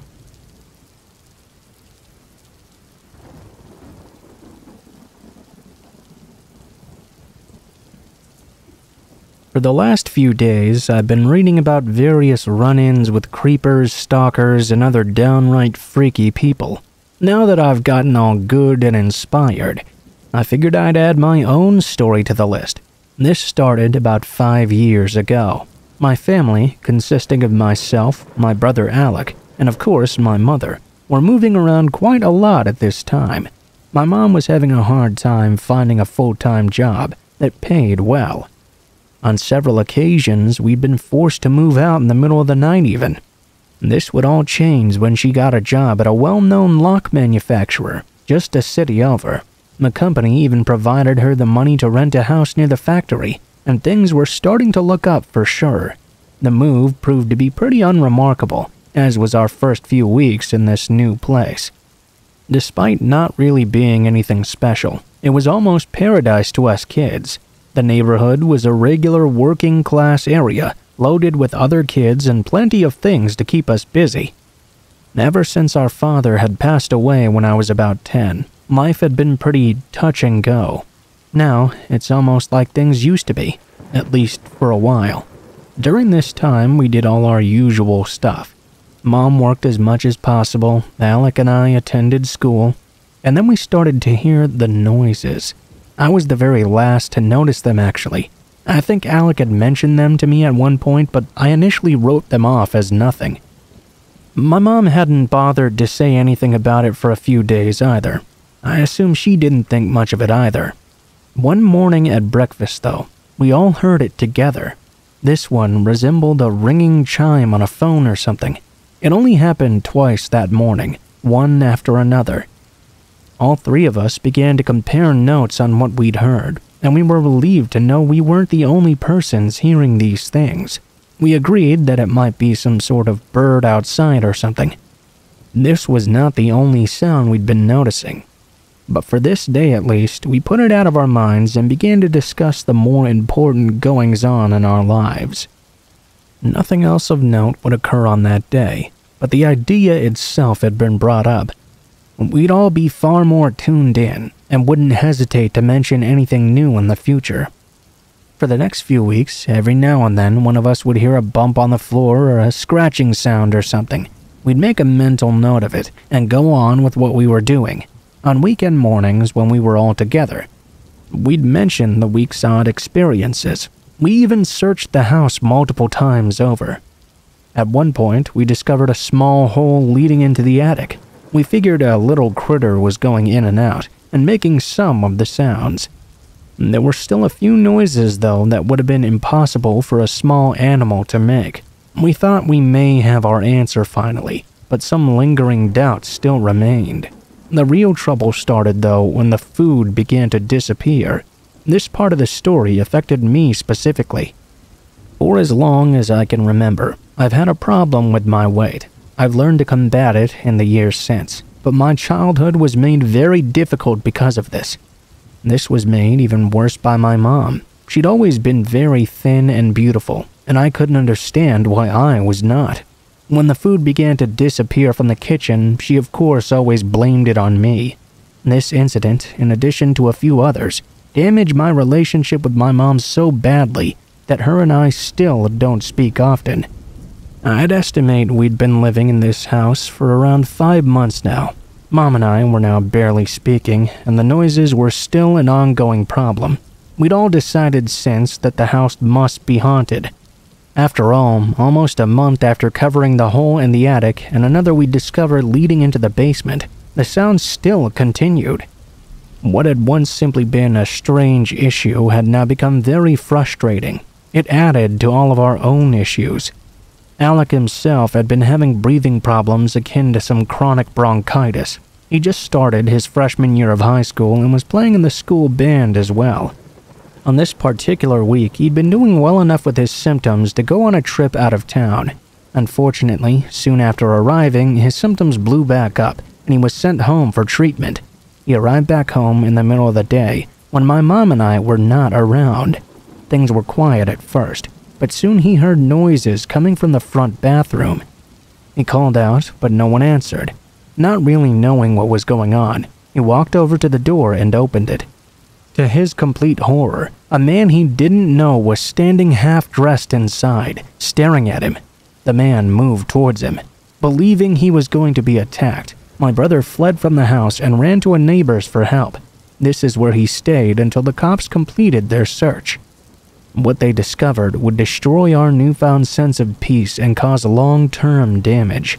When I arrived home, my mom was still speaking with the police. My confusion quickly gave way to terror after hearing their story. As they cleared the home, nothing appeared out of the ordinary at first. That was until they searched the basement. There, they discovered a makeshift bedroll hidden under the stairs, behind a large stack of boxes. Although the intruder was gone, from what they found, it looked like he'd been sleeping there for quite some time. I felt like I'd been kicked in the stomach, and I became slightly hysterical for a moment. Once I got myself composed, I asked about Alec. He was still across the street and refused to return home. His hands were shaking, sweat was pouring down his face. A few hours passed by, and the authorities had all they needed for the time being. We all returned to the house in a vain attempt to move on, but the side effects began to show themselves almost immediately. Alec was eventually convinced to return, but he was never the same. Nightmares became a nightly occurrence. He was unable to sleep until my mom and I showed him the basement was empty. His breathing troubles grew worse by the day, and I too was very affected. Every minute inside that house made my skin crawl. As for my mom, she didn't say anything, but her sleep too had obviously been hindered. With no news of an arrest, we were all drowning in fear. We did all we could think of to comfort each other, but it didn't really do any good. At the end of the 7th month, we moved into a new place. This was a 3-bedroom condo without an attic or a basement. I remained there for another 2 years before getting a place of my own, where I've been ever since. After moving away from that house, it seems all our lives improved greatly. I'm fit, happy, and in a loving relationship. My mom found love with a gentleman from work and they married a year ago. Alan's breathing problems slowly disappeared after the move. Doctors discovered his problems were likely related to massive amounts of black mold we'd been inhaling.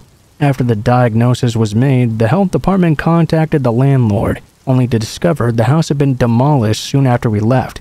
I saw this as an admission of guilt. The intruder is still on the loose, of course. As far as I know, he was never identified. Probably we'll never know the full story. He could have gotten in through an unlocked door or a loose window. At that point, he could have even had a key made for the back door. Our big ring of keys that hung on a hook next to the kitchen wouldn't be hard to find. From then on, he'd have free reign over the house whenever he wanted. He'd more than likely been listening in to all our plans from his cubby in the basement, and that idea still gives me shivers. He was content in knowing when he could come and go safely without fear of ever being caught. That was until Alec arrived home uninspectedly. I suppose it's no longer important that he was caught, though. What's important is that we've all moved past the experience, and any long-term effects have dwindled in time. One small thing does arise, however. I wonder if our intruder has moved on to another basement. It's a part of the home most of us spend little to no time in. Perhaps you reading this are one of those people. Can you be so sure no one is lurking in the areas you never check, listening to your every word and movement? Maybe you should go check for once, just to be sure.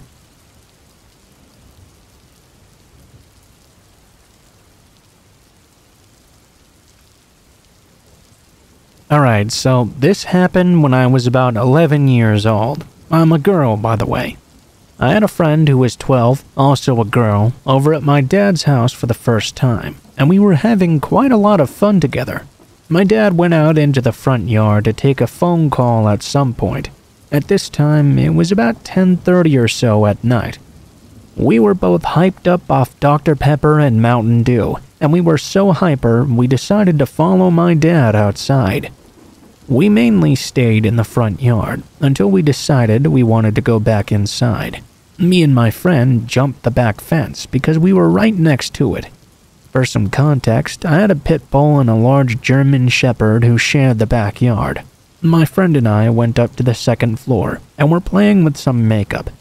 About 30 minutes later, we went back downstairs. I could hear my dogs barking and crying like crazy. I decided to let them in the house. The dogs had their own fenced-off area in the backyard in order to not interfere with the garden. My dad hadn't let them back in for the night yet. My friend pointed out that my dad was still on the front porch. I went to the back door to open it, only to jump in surprise when I saw a man crouching by the back gate, staring at my back door. He was next to the side of the gate we had previously jumped over. I asked my friend to stay there and make sure that the man stayed in place. I was going to go check if my dad was still outside. Sure enough, there he was, still on the phone.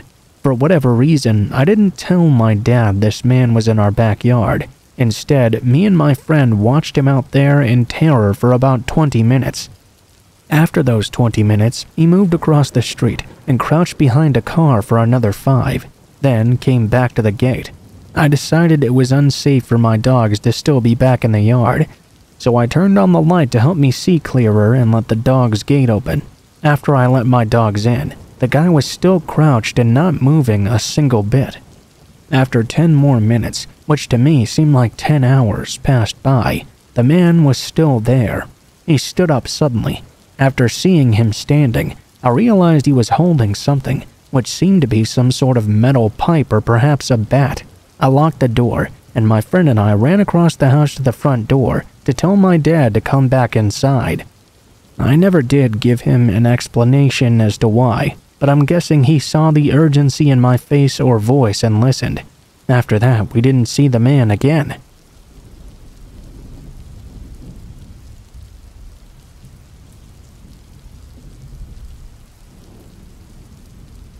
Somewhere on the wind-blown plains of Middle America, there stands a home. It's a regular, unassuming home. Nothing in its appearance draws your attention, nor marks it out as any different from the others. But this home once held a dark secret, one that would remain hidden for the most part.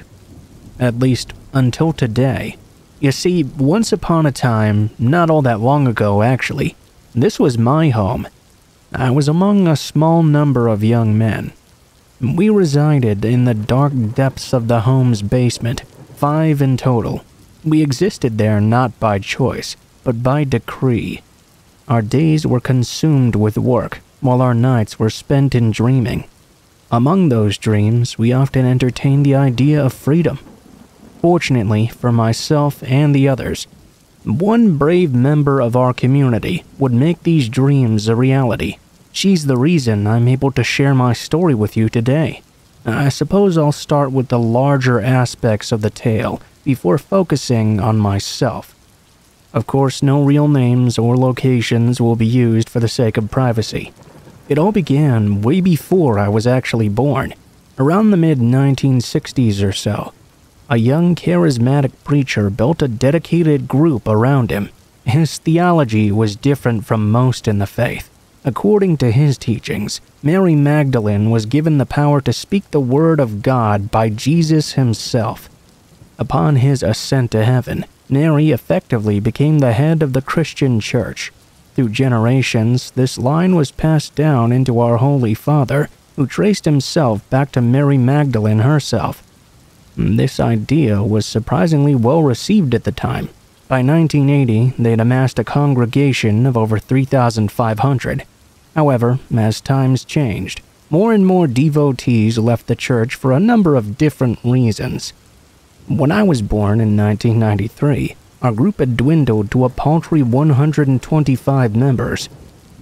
A few years earlier, this church had purchased a small piece of land in the upper area of the Midwest. All the buildings were built by hand by the congregation. Everyone was required to live on this compound, and all labor was evenly divided amongst the members. It was very similar to the communes popular in the 1960s and 70s. I can only assume our church was built around the same model. I'm leaving out quite a bit, but I just wanted to give you the general idea. The community was very similar to the agrarian lifestyles of centuries past, and most all work was done by hand. It wasn't like in my time machines were shunned or anything. Many people just took pride in doing them on their own, no matter the hardship. That was the type of environment I grew up in. I'll take a few moments to explain what led to us living in a basement. From the start, females enjoyed an exalted position in our particular faith. They served as apostles and teachers to the young and newer members. Other than our leader himself, no other man held any position of power. This was just an accepted part of life, really, and rarely ever questioned. A male had to be married to even remain in or join the congregation. In later years, our leader even put a severe restriction on new marriages. Therefore, the younger men unable to find a partner or simply uninterested in marrying would be excommunicated after reaching the age of 21. Nearing the end of that time, we became little more than beasts of burden, strong hands for the fields and other things. The biggest change, though, came in 1998. The Holy Father decreed that all males must be sent to live in the youth dorm at the time of puberty. For propriety's sake, this was a basement that he'd termed the youth dorm. But we all knew it was just a regular old musty, mold-filled basement. This pronouncement only served to further fracture our already ailing group. Unfortunately for me, though, my parents were true diehards.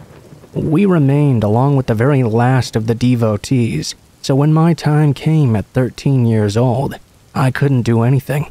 I had to take my place in the basement. Although the adjustment period was very difficult, a strong bond soon formed with my fellow prisoners, at least as I put it. From dawn till dusk, we were worked ragged, our only respite coming on Sundays, in which we spent the mornings in holy services. The remainder of the day was our own. However, those that didn't volunteer to do additional work were required to remain locked in the basement. While far more terrible things would be suffered by us during our time there, I'm still unfortunately unable to discuss them. I think it's better they stay buried, honestly. Out of nowhere, in 2010, an unlikely individual would change everything, though. Ruth was just another congregant, but by advantage of being born a woman in our group, she held a leadership position. Although not lofty by any means, it was a substantial amount of power due to the dwindling group at our time. Unknown to anyone else inside the group, she'd been building a body of information implicating our Holy Father in multiple crimes. On several visits into town, she met up with law enforcement and their colleagues in the district attorney's office. They seemed especially interested in the treatment of males in the church. Luckily, he'd also been cheating on his taxes as well, the crime he was ultimately imprisoned for. When the day came that Ruth turned over all the documents to authorities, that church ceased to exist. A judge ruled our treatment to be inhumane and immoral, and we left the basement for the final time later that week. Everything else was handled quietly behind closed doors, as to prevent embarrassment to the local community. When I was finally able to speak to Ruth face to face, I asked her why she'd done it. She said our treatment within the congregation had always bothered her father's in particular. Just a year prior, she had begun a secret relationship with one of the young men locked in the basement. She knew they would likely not be allowed to marry as long as things continued as they did. The last straw was what she discovered while digging, though. The extent of the Holy Father's corruption sickened her. Her initial intent had not been to destroy our group, but she realized he was inextricably woven into it. I greatly admired her, and any person willing to sacrifice everything for those they love. She managed to build a respectable and happy life outside the church. My wife and I named our first daughter Ruth as a sign of respect for her. To close things out, I want to share the fate of my fellow dorm mates as well. It seems that our horrible experiences did not have any noticeable long-term side effects. All of us are now married with families. Mark, my closest friend from the church, has been with his partner for quite some time after. It's a story with many dark aspects, and I'd like to end it with a positive message. I know many of us have suffered terrible things in our lives. A great deal of us may still be suffering. Rather than my story being one of sadness, though, I prefer to view it as one of hope. I want you to make note of this.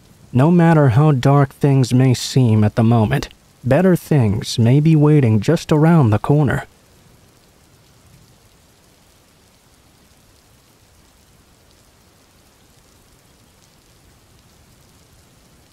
When the headlines screamed "Local man tortured in basement," I was naturally curious. Little did I know that I would be in the same position not even a week later. According to the story in the paper, a group of home invaders had burst into a nearby jewel dealer's home to steal a stash of diamonds he was rumored to have on site.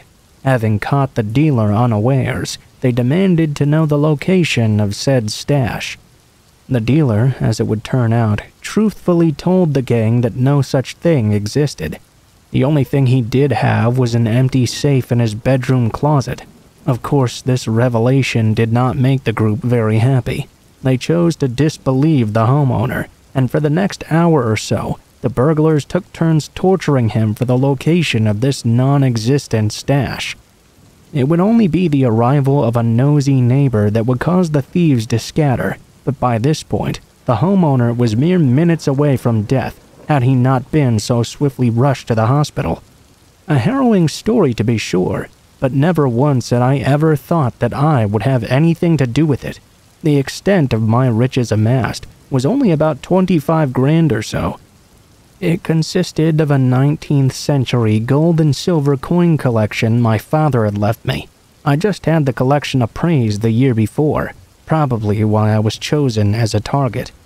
The appraiser at the time had offered me $10,000 for it, but I politely declined.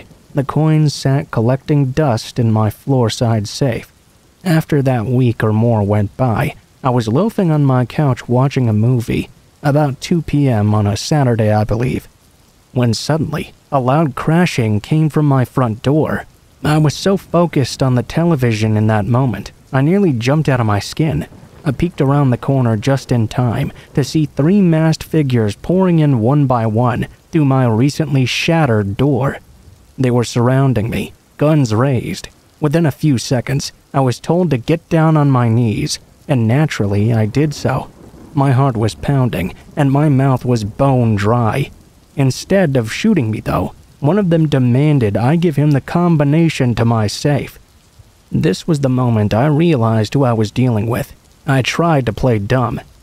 "There's no safe. Do I look like a guy that would have a safe?" I said. I know my ability to lie is usually better, but I wasn't exactly prepared for the situation. The shortest of the group gave me a quick attitude correction with the barrel of his pistol. Still, I could not tell. My pride and love for my father prevented me from doing so. I wouldn't be caught dead letting some thugs steal his life's work. Had I been more clear-headed and given more time to think things over, perhaps I would have chosen a wiser path. To their credit, I was given plenty of opportunity to concede, but once they had me tied up in the basement, they were all business. Even as they tightened the knots and applied the gag, I was convinced it was simply a fear tactic. Surely after what had happened before, they wouldn't repeat the same mistake. But by God was I wrong. Right out the gate, one of them smashed my left hand with a hammer. The pain was unimaginable. My right hand was next. It was even worse, if that's possible. I was ready to tell them anything at that point, but I'd angered them, and they simply wanted to make me pay for that. My feet were next, then my knees. I was barely even conscious. Only then was I permitted to speak. While one guy went upstairs, the remaining 2 huddled in the corner talking. I could imagine my fate was being discussed. I never saw their faces. There was no reason to add murder to their list of crimes, I thought. I knew this instinctively, but I was convinced I'd not live to see the morning. The next few hours were hazy. All the adrenaline had worn off, and the pain was coming in waves so severe I passed out more than once. In the moment, it seemed death would have been more preferable, but due to some fortune, I stayed alive. I can't exactly tell you when that gang left. I wouldn't have known how long I spent tied up had my son not told me so later. Yes, my son's stubbornness was my savior. After multiple unanswered calls, he began to believe I was dodging him. The young man drove 45 miles one way just to give me an earful. I thought I was dreaming. His voice echoed down the basement stairs, and I thought I was having a death hallucination. The paramedics moving me finally woke me up, though. For a split second, I actually believed them to be my captors. Their faces were bare, so I was sure death was coming, but my son calmly placed his hands on my shoulders and assured me everything was all right. It's probably clear what followed next. My time in the hospital extended a long period with multiple surgeries, and the recovery after was spent in various casts, even a period of time in a wheelchair. For the most part, I managed to completely heal. The cold and damp are a chore now, but since I moved south, I rarely experienced that sort of pain. As sad as this may sound, I harbor no lasting hatred of those thieves. They may have taken something valuable, but they gave me a much more important thing back, my life and my relationship with my son. Nonetheless, when I was notified of their arrest 7 months later, I was overjoyed. Only a small amount of the collection was reclaimed, most being sold long ago. Honestly, I was surprised to get any of it back at all. Presently, all of these gentlemen are a guest of the correctional system, likely for the next 30 years or more. I briefly returned to work after my recovery, but I subsequently had to retire soon after. The majority of my days are now spent in leisurely pursuits, like fishing and hunting. I learned an important lesson in that moment all those years ago. Life is a special and fleeting thing, and you should enjoy every day like it's your last. I'd gladly sacrifice 1,000,000 coin collections for another day with those I love.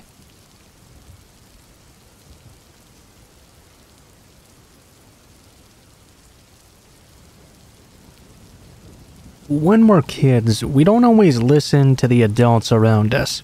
Part of growing up requires us to push on boundaries, or we'd never know when we go too far. It's just a fact of life. Adults already know this, and they try their best to let us learn on our own. Even then, though, they wouldn't hesitate to put their foot down in the best interest of your safety. I know this now, and I did the same with my kids when they were young. However, there was a time when you couldn't tell me anything. I constantly pushed those boundaries and never learned from my mistakes. That is, until I almost died in my youth. I was very much a handful. Too much for my mother, in fact. My dad had been shot down and killed in Vietnam when I was only 2 years old. My mother didn't date after, and both my grandfathers had also passed away. I lacked any male role models in my life. My mom tried to teach me, but she just couldn't do a very good job filling this role. This was another time, mind you, and my mom was just a small-town, simple lady.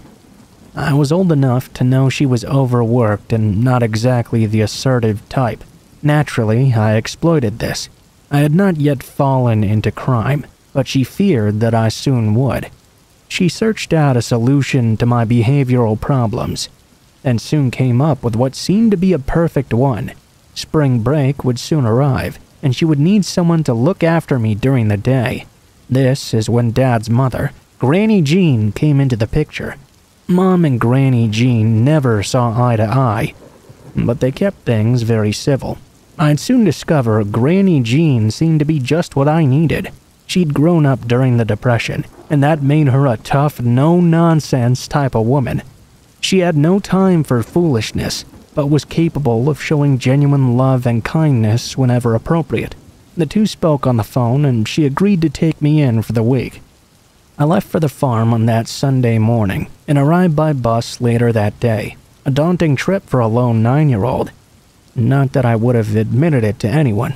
Granny Jean picked me up at the station, and we drove the 25 miles back to the farm in silence. I say in silence, but there was a preacher talking on the radio for most of the ride. I tried to speak up once until I got the stink eye from old Granny, then figured I'd be better off just not talking.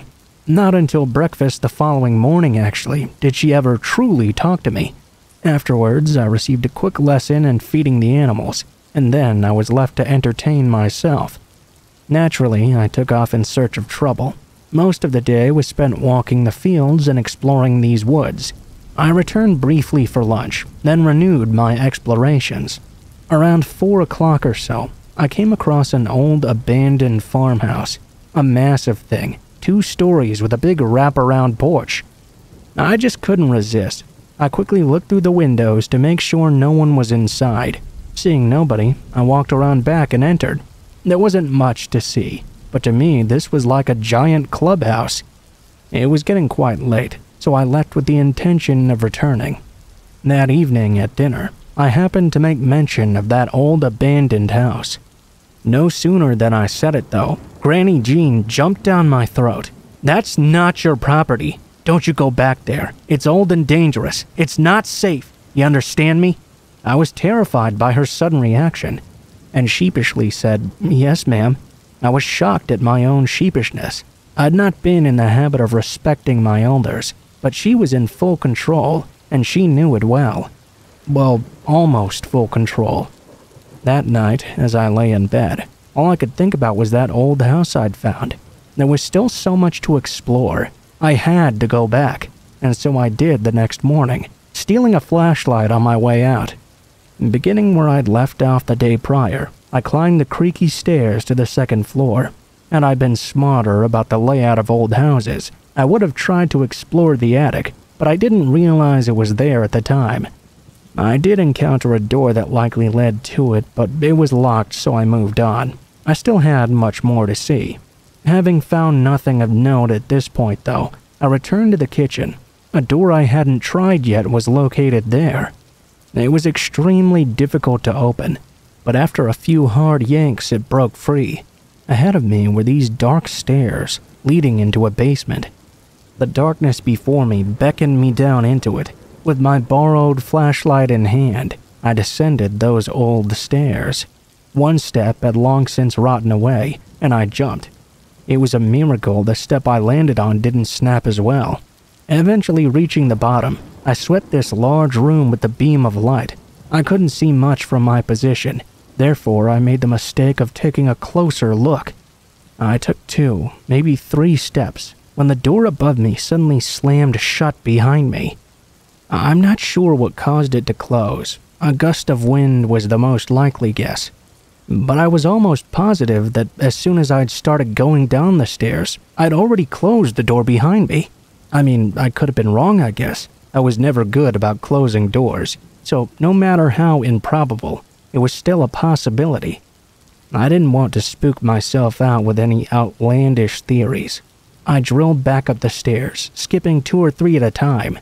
I threw myself against the old door, but it wouldn't budge. Again and again I did this, but to no avail. I was completely trapped. I began to panic. Then, suddenly I remembered the big swinging doors I'd seen when I arrived. Frantically racing back down, jumping steps in pairs, the second to last broke under my weight, sending me tumbling across the floor. The room was now complete darkness. I realized my flashlight wasn't working. I shook it rapidly and banged it against things, and it would flicker back to life briefly over and over again. I returned to my feet and renewed my sprint to freedom. The doors were 2 heavy wooden things that opened out. I needed a lot of power to budge them. I summoned all my strength and threw my body against them, but nothing. I repeated this twice more, until I was too tired to continue. I took a break and tried to think. I closed my eyes and concentrated intensely. I tried to picture the doors outside as I'd seen them the day before. My mind's eye scanned every inch, every nail, every single board, and all the hope I had disappeared in an instant. I remembered a large board straddling the doors from the outside, a sturdy 2x4 or something of similar size, spanning the entire breadth of the opening, slightly under 4 metal braces. I wandered back and forth around the room, examining every square inch in the little light I could receive. There were a couple of small windows, it seemed. Perhaps if I broke those, I could squeeze out. A nearby brick was put into use, but it simply bounced off the panes. I found out later it was reinforced storm-proof glass. No matter the amount of foolish optimism I embodied, as the hours passed by, my courage began to fail me. Things wouldn't truly begin to suck until the night came, though. Although the days had always been somewhat warm, the night dipped below freezing. As the sun set down, the basement became colder and colder. To make things even worse, just after 11 p.m. or so, the flashlight gave out completely. Shaking it no longer worked. With no moonlight, it was now completely pitch black. Rats began to scatter all around me, and now I was at the lowest point in my young life. My surroundings terrified me more than the thought of freezing to death. Visions of rats gnawing on my limbs, being too weak to move, overwhelmed me. Sleep became harder and harder to avoid. I knew, though, that if I did fall asleep, I might not ever wake up again. I had no doubt that help would be coming sometime, but would they reach me before I froze? Or even worse, was eaten by rats? Sometime in the early hours of the next morning, I lost the battle and slipped into unconsciousness. In that sleep world, I could almost feel my soul being carried upward. I was no longer shivering. My body was now suddenly warm, and it was no longer painful either. I thought to myself that I was going to heaven. I awoke the next morning, but rather than heaven, I was back in bed. The smell of baked things floated up from the kitchen, and it was all very disorienting. Had I simply dreamed everything? I looked around, and nothing seemed out of the ordinary. The sun was shining through the white lace curtains. Granny Jean's cat was curled up in the chair watching me. I was wearing my favorite flannel pajamas and all seemed well, but just below the surface, something bothered me. I slipped quietly into my robes. As I stepped down the stairs, the rotten stairs of that basement flashed in my mind. Maybe I was in hell or something, a proper punishment for an unruly child like myself. I expected to be swarmed by a horde of rats at any moment. The cat ran ahead of me and turned the corner. I braced for the gruesome onslaught, but it never came. Looking to the left, I could see Granny Jean, her back to me. She sat down at the kitchen table. I stood and watched for a long time, feeling a tug of tension lurking just below the surface. A few minutes passed and Granny Jean turned to me, kindly wishing me a good morning. "Are you hungry?" "Yeah," I answered with a quick jerk. I stood still and watched as she gathered the food. "I don't think we need to discuss what happened last night. You're safe now, and I'm sure even a boy as stubborn as you learned his lesson." The relief was indescribable. I fought back tears, but a few escaped, the warmth now even more soothing. I didn't want her to see me crying, so I turned my back to her and spoke. "No, ma'am, I've seen now just how difficult I've been. I'm sorry." And that was it. Granny Jean plated up my breakfast and we sat together as I ate, not speaking. The remainder of my visit, I stayed pretty close to the farm.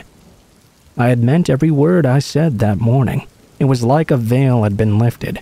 All the trouble I'd caused was revealed to me. The adults around me only had the best in mind for me. Yet all I ever heard in my youthful mind was no. It was like the old version of myself did die that night. When the week came to an end, Granny Jean drove me back to the bus station. As we parted, she gave me a kiss on my cheek. I'd never felt so grateful in my life. I still hold a very special place in my heart for her.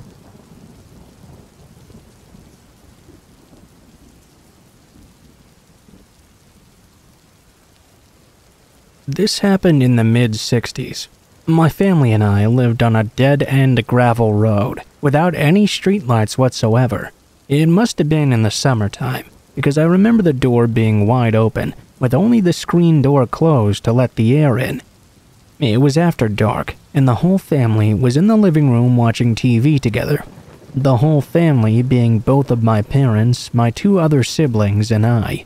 My attention was soon taken away from the TV show, however, when I heard the sound of a car slowly coming down the road. Soon after, I heard a woman inside screaming the most blood-curdling scream I've ever heard, either before or since. I don't think any of us decided to get up and look out the door. We just rushed there and were already looking in no time flat. The car slowly turned around and was parked facing down the road the exact way it had come. No lights on inside or out, not even the headlights. It seemed to be some sort of older model car. The woman's screaming just went on and on. My heart was pounding and I couldn't catch my breath. Finally, my mother moved first and turned on the porch light. As soon as the person in the vehicle saw the light turn on, the car started to slowly drive off down the road.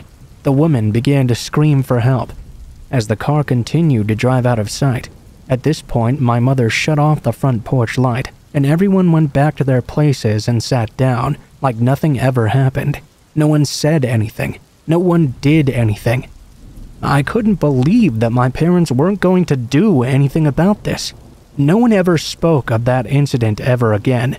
That's the creepiest thing about that night, honestly. Not the spooky car at night with the woman screaming for help, but the fact that my zombie-like parents had no reaction to that nightmare occurring in their front drive, and they didn't do anything about it either.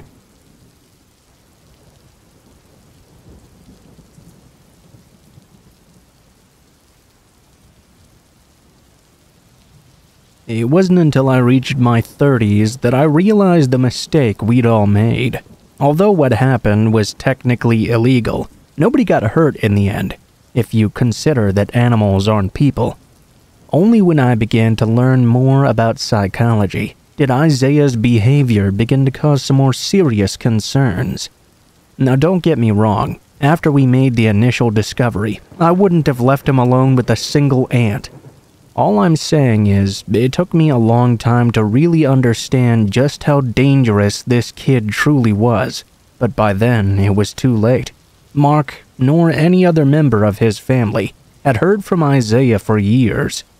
I hadn't had a good night's sleep since learning of this either.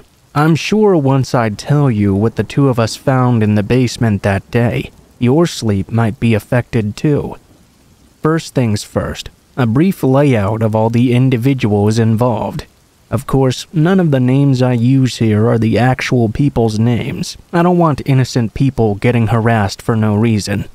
This was back in 2003, neck deep into the summer. I'm pretty sure it was just after July 4th actually. Both myself and my best friend Mark were now 18. Mark had a younger brother named Isaiah, and he was 12. I'd spent almost every day of the past 10 years hanging out at their house. Things at my own house were sort of out of control. But the story's not about my home life. This specific day was super hot. Even the AC was having trouble keeping up with the heat. We decided to retreat to the not often used basement, in hopes of it being a cooler place to hang out. Mark and I remained down there for a few hours, but at some point we became quite restless, and decided to dig through the boxes on the surrounding shelves. At the very top of one of them was a large box lacking any labels. Naturally, we just had to know what was inside this. I was a little bit taller at the time, so I was chosen to climb up the shelves and bring it down. Since I was unable to grab it with both hands, I made the stupid decision to simply knock it off the shelf. It hit the floor with a dull thud and fell over onto its side. And that's when the first corpse fell out. We thought at first it was a hat or something, but when Mark picked it up, it was obviously a decaying and dead cat.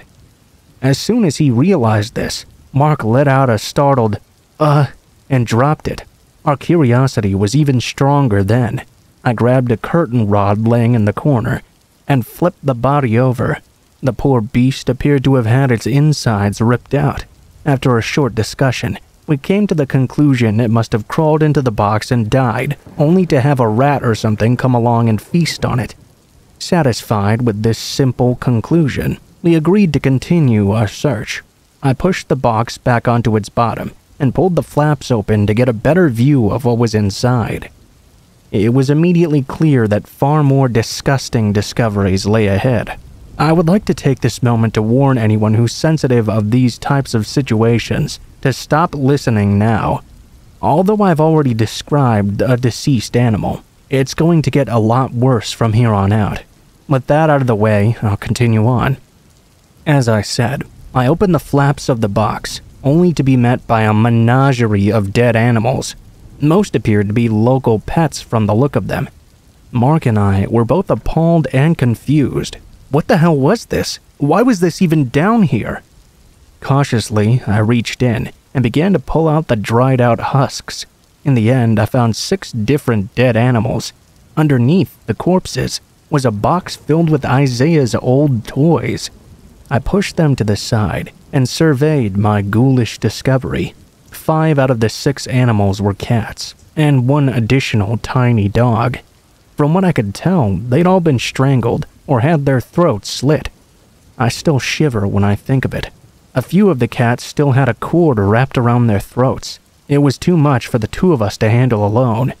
Mark was adamant he had no idea what was going on here, so we did the only thing we could. Mark walked back upstairs and asked his parents to come down to the basement. They were understandably disgusted at what they saw. Once again, Mark swore up and down he was not the culprit. There wasn't any question that his parents were guilty, of course. This only left Isaiah, who was in his room at the time. He was called down, and when he saw the box, he automatically looked down at the floor, a clear indication of his guilt. What followed was an hour-long interrogation. I left soon after it began. It was a family matter, not to mention my view of the innocent Isaiah had drastically changed. The little monster freaked me out. Mark would tell me more of the specifics later. The decision was made to get Isaiah counseling, and that's pretty much it. The police were never contacted, and the pet owners were never told what had happened to their beloved family members. I can understand not wanting your 12-year-old being labeled as a monster and written off, but that's exactly what he was. Mark said he tried to say the animals had attacked him at first, and he was simply defending himself, but nobody was going to buy that. Eventually, he accepted responsibility and apologized. I wasn't comfortable with this result even as a kid, but now that I know this is the sign of a budding serial killer, I'm terrified. For a few years, I lost all contact with Mark. I went off to college and moved to a new city. I began searching for him soon after learning they had moved not long after I had. It was a fresh start, as he put it. Apparently, Isaiah had stopped attending the counseling within only months of starting. He began to act out, and residents started asking questions. I knew none of this, of course. When I did track Mark down again, he would update me on everything. Our reunion fell under a swift cloud when Isaiah came up. I could tell by his tone that Mark was extremely worried. He admitted to me he was quite scared of his brother these days. He had even lost contact with him, and he feared for those around him. As I write this, no one's had contact with Isaiah in over 7 years. His name comes up in various searches, but it seems he sure does like to move around a lot. He shows up in Denver, Los Angeles, Chicago, most recently Long Island. These are all cities with multiple unsolved crimes and murders. I'm not sure I'd want to talk to him even if I did track him down. I know Mark doesn't, and now maybe you'll see why my nights are fitful and long. I often blame myself for having not said anything. I catch myself searching the crowds for Isaiah's face, but I admit I probably wouldn't even recognize him these days. My fears may be unfounded. Stupid as it sounds, though, I feel terrified thinking about someone like him, somewhere in the world, in a city just like ours, a real-life monster stalking the streets, and there's no way for anybody to even know. Even as I pray for everyone's safety, something tells me that something was wrong with him, and I think he's probably gotten up to some trouble since I'd last seen him. In the name of all that's holy, always stay vigilant, and be aware of random people around you. You never know who they may truly be.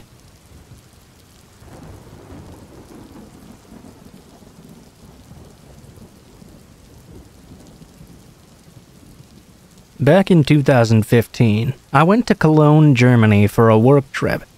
I put that work trip in quotes because it was all on the company dime, but all it consisted of were a bunch of team-building exercises involving several different offices from around Europe and the US. There was go-karting, paintballing, numerous lunch meets, and nights out on the town as well. Although we were technically there in a professional capacity, it was basically just a paid vacation. I was honestly super psyched to be there. It was my first time outside of the US, let alone going to Europe. So, our first night there, I went out with a work buddy of mine, hitting up a few small bars after dinner to sample some fine German beers. And I do mean sampling, by the way, because despite what everyone said afterwards, we all knew darn well we couldn't get sauced up since we had our first team-building activity the following morning. So we were left drinking smaller glasses of all the different beers in one place. then moving on to the other. These glasses couldn't have been any bigger than 8 ounces or so, and we weren't finishing every single one of them either. I know this may sound dumb, but even though we were drinking, the aim was not to get drunk, if that makes any sense. My point is that by the time we moved on to the third bar, we were still all sober, and told ourselves this would be the last stop before returning to our hotel. We walked up to the bar, checked out the drinks menu, then ordered 2 small glasses of fruity, which turned out to be a bright red strawberry beer of some sort. Then, as we were talking about how awesome it was, some random guy just sidled up to us. "You guys Americans?" We get to talking to him just about where we're from and stuff, and it turned out he wasn't German, but had moved there from someplace else when he was a kid. I didn't want to press him too much on it. The way he talked made it seem like kind of a touchy subject. We moved on to other topics, like why we were here visiting. It was around then he started asking if we wanted him to hook us up with any local girls. I knew exactly what he meant by that, so I politely refused on mine and my buddy's behalf, laughing it off and assuring him I was married. He moved on to drugs, asking if we wanted hashish or cocaine or ecstasy. Again, I said no thanks. The guy then kind of paused, looked us both over, and asked me something that shook me to my core. He leaned in so nobody else would hear him, and said in a very low voice, "Ah, it's boys you want, yes? I can get you boys, some very young ones." My buddy was mid-sip as the man said this. He just about choked on his drink, as I told the guy to take a hike right now. I didn't think he was serious. I thought it was supposed to come across as an insult or something, but afterwards, I wasn't so sure. I think as horrifying as it may seem, he was the kind of guy to actually be able to follow through on such an offer. Anyway, like I said, I told the man to go kick rocks since he was getting on my nerves. The man sneered at us, laughed the rebuke off, then walked away, taking a seat with a bunch of men over in the corner of the bar.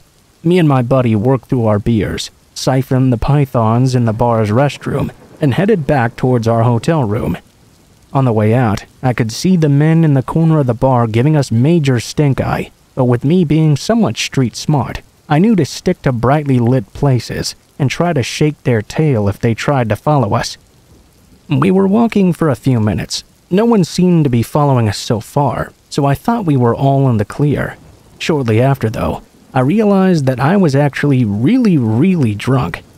It made sense, I guess. I had been drinking, but I was way too disoriented, like way too drunk for the amount I'd actually consumed. Last thing I remember saying is, "Bro, I feel so gross." And then there was just nothing. I know we kept walking for a while, but I can't remember where, and I don't remember passing out or seeing those shady guys from the bar again. Given that both my buddy and I woke up a few hours later as the sun was starting to rise, and he had been completely rinsed of all his valuables, I'm willing to hazard a guess as to what happened. All the symptoms we both felt the next day were completely consistent with being drugged with GHB or some other kind of sedative.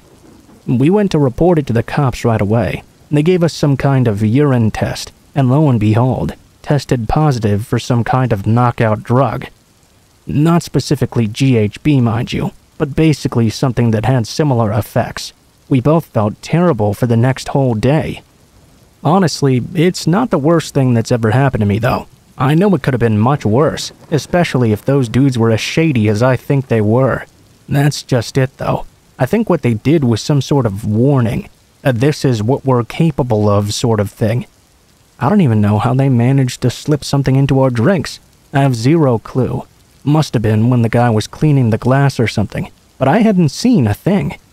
Certainly makes for some impressive sleight of hand, and made it clear that whoever we're dealing with, they knew what they were doing. Heck, if they really wanted to, they could have simply made us disappear. We missed the first team-building exercise in the morning, and the second full day of go-karting too.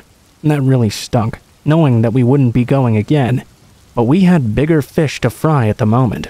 No matter how detailed of a report we gave, though, or how much we pointed the cops in the right direction, they came back with nothing.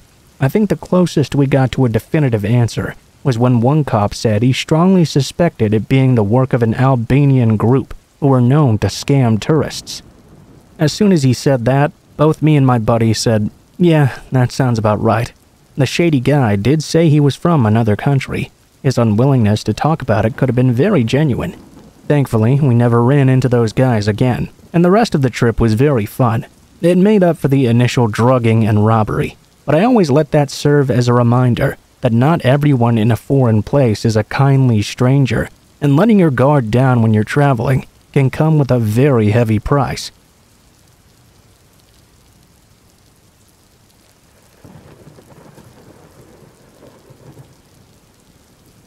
Shortly after I graduated college, I decided to do a little traveling around Southeast Asia. Now, I'm not some trust fund baby or something. The only reason I had enough money was because my dad had unfortunately died in my senior year. It was a mammoth task just to ensure that the grief didn't affect my studies too much, so by the time I graduated, I was very burnt out, and a vacation was sorely needed. A few days after I arrived in Bangkok, I began exploring when I bumped into a bunch of other Americans. I know I was supposed to be soaking in ancient Eastern culture, but my gosh, if it wasn't good to hear some familiar accents that far away from home. As much as it was nice for me to meet up with these guys though, they were way too crazy for me to party with. All I wanted was a few beers and some Thai street food. But these crazy leathernecks were trying to take themselves out by doing things like drinking vodka while chasing snake blood. And that's not code for something either. They were literally looking for a place that would let them eat a snake's still beating heart before downing a shot of its blood. Like I said, that sort of thing was way too crazy for me. When we bumped into a Canadian dude who was working more at my pace, I said my goodbyes to those other guys who were headed to some crazy strip club. Me and the Canadian moved on to somewhere much more chill. We found a little sports bar, got to talking about hockey, and even ended up chatting with these two very attractive South African girls. I'm working on one, he's working on the other, and at one point one of the girls invites me to the little smoking area for a cigarette. I don't smoke myself, but I sure followed to keep up the momentum. So we ended up chatting and flirting out in front of this little sports bar, right until we heard a blood-curdling scream. Our conversation ceased immediately. We were both searching around, trying to find out where that scream had come from. It didn't take us long to find out though. Just across the street, clear as day, some random Thai guy was beating the shit out of some black girl, hitting her in the face over and over again. What's worse, no one was doing a thing about it, just walking past pretending it wasn't happening. In my thinking, I realized that not only should I do something, but I was being presented with a golden opportunity to impress this girl by becoming a genuine white knight. I gave her my beer to hold. I ran over and tried to break up what looked like a very one-sided fight. "Hey, what are you doing, man? You can't hit her like that." He let her go and she ran away. Now it was just me and this guy, with almost everyone in the street staring at us, waiting for me to do something. I lowered my voice and adopted a slightly more respectful tone. "Look, man, you can't just hit girls like that." The guy stepped up to me, a grin on his face. I realized now the bouncers from a nearby bar, as well as a handful of tuk-tuk drivers, were all walking over to encircle us. It was only then that I realized there was a reason why no one had tried to stop this guy from hitting that girl. He was somebody well known to locals and tourists alike. Someone bad. "You don't know who I am, do you?" the guy said in alarmingly perfect English. Most Thai people know at least a little bit, so they're able to corral tourists, but it's always heavily accented. This guy talked with what I can only describe as a British accent. He was that well-spoken. I told him no, not exactly the truth, but more like I just needed to see where the situation was headed. Then, as I'm eyeing this guy's backup, which had materialized out of nowhere, the man took a step forward, put his hand around me so he was grabbing the back of my neck, and then drew his fist back in preparation to punch me. I'm not exactly an MMA master or something, but I did attend some jiu-jitsu classes in high school. I was able to block the punch by dropping my head and raising both hands flat to my forehead. I followed up by shoving him away from me, then trying to get away from there. Before I could do anything though, bang, someone behind me or to the side of me threw a sucker punch, and I felt my knees buckle out from under me. Next thing I know, I'm being helped into the bar by some guys who'd seen me getting destroyed out there. They were trying to hold me up and trying to walk me behind a bar, probably to give me some first aid in a back office or something. I was hazy beyond belief. I was grateful enough to the guys helping me that I tried to turn a little to thank them, and that's when I saw it was the same guys who just knocked me out in the first place. They weren't holding me tight to keep me steady. They were holding me so I couldn't get away. They wanted to get me in the back of that bar all right. I realized it probably wasn't for anything good. I started to buck and wriggle, trying to escape their grip. They started to hit me more. I screamed for help and turned to look at all the customers, trying to see if any of them would help me. Then again, it was just like when that girl was getting punched. All these faces, Western and Eastern alike, were just staring silently or acting like nothing was happening at all. I'd never been as scared as that in all my life, man. It's one thing to have something scary happen to you, but it's another when all kinds of people can see it, but are too scared or too apathetic to do anything about it. That's a special kind of terror right there. Comes with a certain feeling of doom. I don't know how else to describe it, like you're condemned. Then, right as they were getting me behind the bar, they pried my grip off the bar hatch. I heard this oddly familiar voice. "Hey, get your hands off that man." I looked up. It was the American Marines I'd been drinking with earlier. They must have been walking past, still in search for their snake blood, and heard all the screaming I was bellowing out. Being the kind of people they were, they ran in the direction of the trouble and found me. I know you probably want to hear about some big bar fight that exploded into action with tables and chairs being thrown as the brave Americans came to my rescue. But fortunately for me, there was no such destruction once the Marines made it clear I was with them. I figure the Thai gangster thugs must have assumed I was a Marine too, and if they ended up hurting a US serviceman, there would be way more trouble for them than what it was worth. So they just let me go. The gangster dude pretended like there had been some sort of mistake, even apologized to me as I limped out, telling me to come back soon with my friends.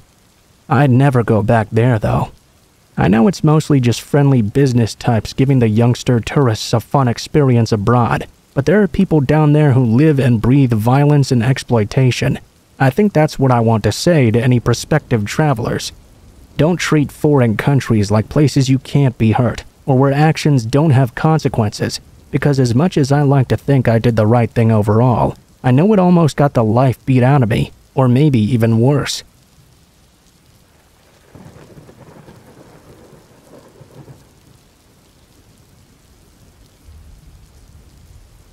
I was 11 and living in the United States. My parents and I lived in a nice house in a nice neighborhood. One day, my dad noticed a lawn chair had been dragged through from our outer back garden to the front near my parents' window. The ceiling of the window had been almost completely removed as well. Basically, someone had meticulously taken the time to take the ceiling out in order to try to pop the window out.